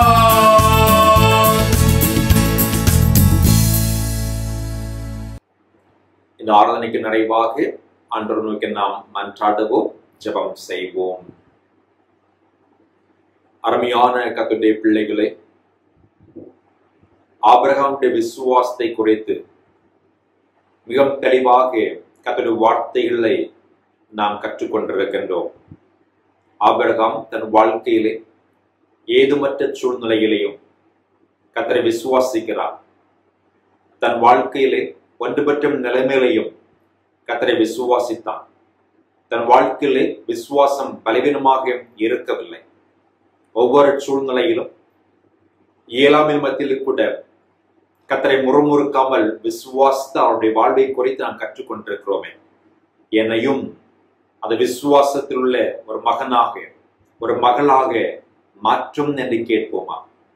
எந்த காரியமாக இருக்கலாம், ஒரு பெரிய காரியமோ சின்ன காரியம் எதுவாக இருந்தாலும் அவனுடைய சமூகத்திலே விசுவாசத்துடன் ஜெபிக்கிற பொழுது கர்த்தரின் ஜெபத்தை கேட்டு குறைவுகளை மாற்றி நன்மைகளை நிறைவாம் தந்து மிக சிறப்பாய் என்னை ஆசீர்வதிக்க போகின்றார் என்று சொல்லி நம்பிக்கையோடும் விசுவாசத்தோடும் இறை கரங்களிலே அர்ப்பணித்து நாம் மன்றாடுவோம். நேசிக்கிறதான எங்கள் அன்பின் பரலோக பிதாவே, நீ தந்த அருமையான இந்த இரவு பொழுதற்காக நன்றி சொல்கிறோம் ஐயா. இந்த ஆராதனை தூங்கின நேரம் முதல் இம்மட்டமாக கர்த்தருடைய தெய்வீகம் இரக்கத்தையும் நிறைவாக தந்தீர். எங்களை சுகபத்திரமா பாதுகாத்து பராமரித்து ஒவ்வொரு நன்மைகளுக்காக நல்ல ஈவுகளுக்காக கொடாம்கொடி ஸ்தோத்திரங்களை ஏறெடுக்கிறோம். ஆபிரகாம் கர்த்தரை விசுவாசித்த அந்த அனுபவத்தை கற்றுக்கொண்டோம் சுவாமி. அந்த அனுபவத்தோடு அப்பாவுடைய திருக்கரங்களே எங்கள் ஒவ்வொரு குடும்பத்தையும் அர்ப்பணம் செய்கிறோம். எந்த சூழ்நிலையிலும் கர்த்தரை நோக்கி முறுமுறுக்கா வண்ணமாக, எந்த சூழ்நிலையிலும் விசுவாசம் குறைந்து போக வண்ணமாக, எந்த சூழ்நிலையிலும் அதை கொடுத்த வாழ்க்கை குறைத்து நாங்கள் சலித்து போக வண்ணமாக கர்த்தருக்குள் நிறைவோடு விசுவாசத்தோடு நம்பிக்கையுடன் வாழுகிற தெய்வீக பாக்கியங்களை ஒவ்வொரு குடும்பத்திலும் கர்த்தர் நிறைவாய் தர வேண்டும் என்று நாங்கள் ஜெபிக்கிறோம். உங்க நோக்கி பார்க்கிற அன்பு குடும்பத்தின் பிள்ளைகளை தந்தை மைந்தம் தூய ஆவியும் திருப்பீராலே நிறைந்த மனதோடு வாழ்த்தி ஆசீர்வதித்து ஜெபிக்கின்றேன். குடும்பமாய் ஆண்டவர் தாமே ஆசீர்வதிப்பீராக. ஒவ்வொரு குடும்பத்தின் பெற்றோர் பிள்ளைகளை நிறைவாய் ஆசீர்வதிக்க வேண்டும் என்று ஜெபிக்கிறோம். ஒரு நாமத்தினாலே ஆண்டவரை உன் கரங்களை அர்ப்பணிக்கிற ஒவ்வொரு குடும்ப வாழ்க்கையிலையும் எந்த காரியங்களுக்காக உங்க நோக்கி ஜெபித்துக் கொண்டிருக்கின்றார்களோ அத்தனை காரியங்களையும் விசுவாசத்தோடு பெற்றுக் கொள்ளக்கூடிய தெய்வீக உணர்வுள்ள பாக்கியங்களை எல்லா குடும்பங்களும் கர்த்தர் நிறைவாய் தர வேண்டும் என்று நாங்கள் ஜெபிக்கிறோம் சுவாமி. குறைவுள்ள மக்கள் ஒன்றுமற்ற சூழ்நிலையிலும் என்னை கரங்களை காத்திருக்கிற கர்த்தர் எங்கள் ஜெபத்தை கேட்கிறார். என் வாழ்க்கையில எல்லா விதமான இயலாமை மாற்றுகிறார். கண்களை கண்ணீருக்கும் கால்கள் இடலுக்கும் தப்பிக்கிற ஆண்டவரே என் வாழ்க்கையும் தருகின்ற அன்புக்காக நன்றி சொல்லி ஜெபிக்கிறோம். எல்லா குடும்ப வாழ்க்கையிலும் தடைப்பட்டு போன ஒவ்வொரு ஆசீர்வாதங்களும், தடைப்பட்டு போன பொருளாதார காரியங்களும், தடைப்பட்டு போன சரீர ஆரோக்கியங்களும் எல்லாவற்றையும் இரட்டிப்பாக தந்து கர்த்தர் ஆசீர்வதிக்க வேண்டும் என்று நான் ஜெபிக்கின்றோம் சுவாமி. என் தொழிலை கலந்து கொண்டோம், கர்த்தர் நாமத்தை மகிமைப்படுத்தினோம், சமூகத்திலே காத்திருந்து திருமுறையை தியானித்து ஜெபித்திருக்கிறோம் சுவாமி. கர்த்தர் எங்கள் வாழ்க்கையிலே மிகப்பெரிய அற்புதமான வாழ்வில் தருகிறேன் என்று சொல்லி ஒவ்வொரு நாளும் ஆண்டவரே நாங்கள் பெற்றுக்கொண்ட விசுவாசத்திலே உறுதியாக நிலைநின்று இறை நாமத்தை மகிமைப்படுத்த கர்த்தர் கிருபை தர வேண்டும் என்று ஜெபிக்கிறோம். நீ விசுவாசித்தா தேவனுடைய மகிமையை காண்பாய் என்று சொல்கிறேன். அந்த மகிமையின் அனுபவத்தை பெற்றுக்கொண்டோம் என்று சொல்லக்கூடிய உணர்வுள்ள இருதயத்தோடு வாழுகின்ற ஒவ்வொரு நாட்களும் சாட்சியோடும் சிறப்போடும் மகிழ்ச்சியோடும் வாழ கர்த்தர் அனுகிரகம் தந்து ஆசீர்வதிக்க வேண்டும் என நான் ஜெபிக்கிறோம். எங்களை கண்ட எல்லா குறைவுகள் குற்றங்கள் எல்லாவற்றையும் தயவாய் மன்னிக்கும்படியா நான் ஜெபிக்கிறோம். மீட்பர் பாதம் பணிந்து வேண்டுகிறோம்.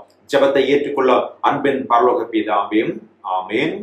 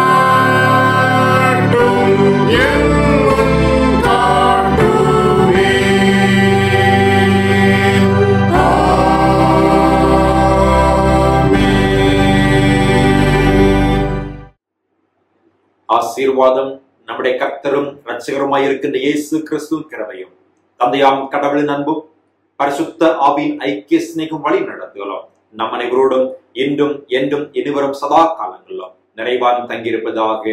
ஆமென்.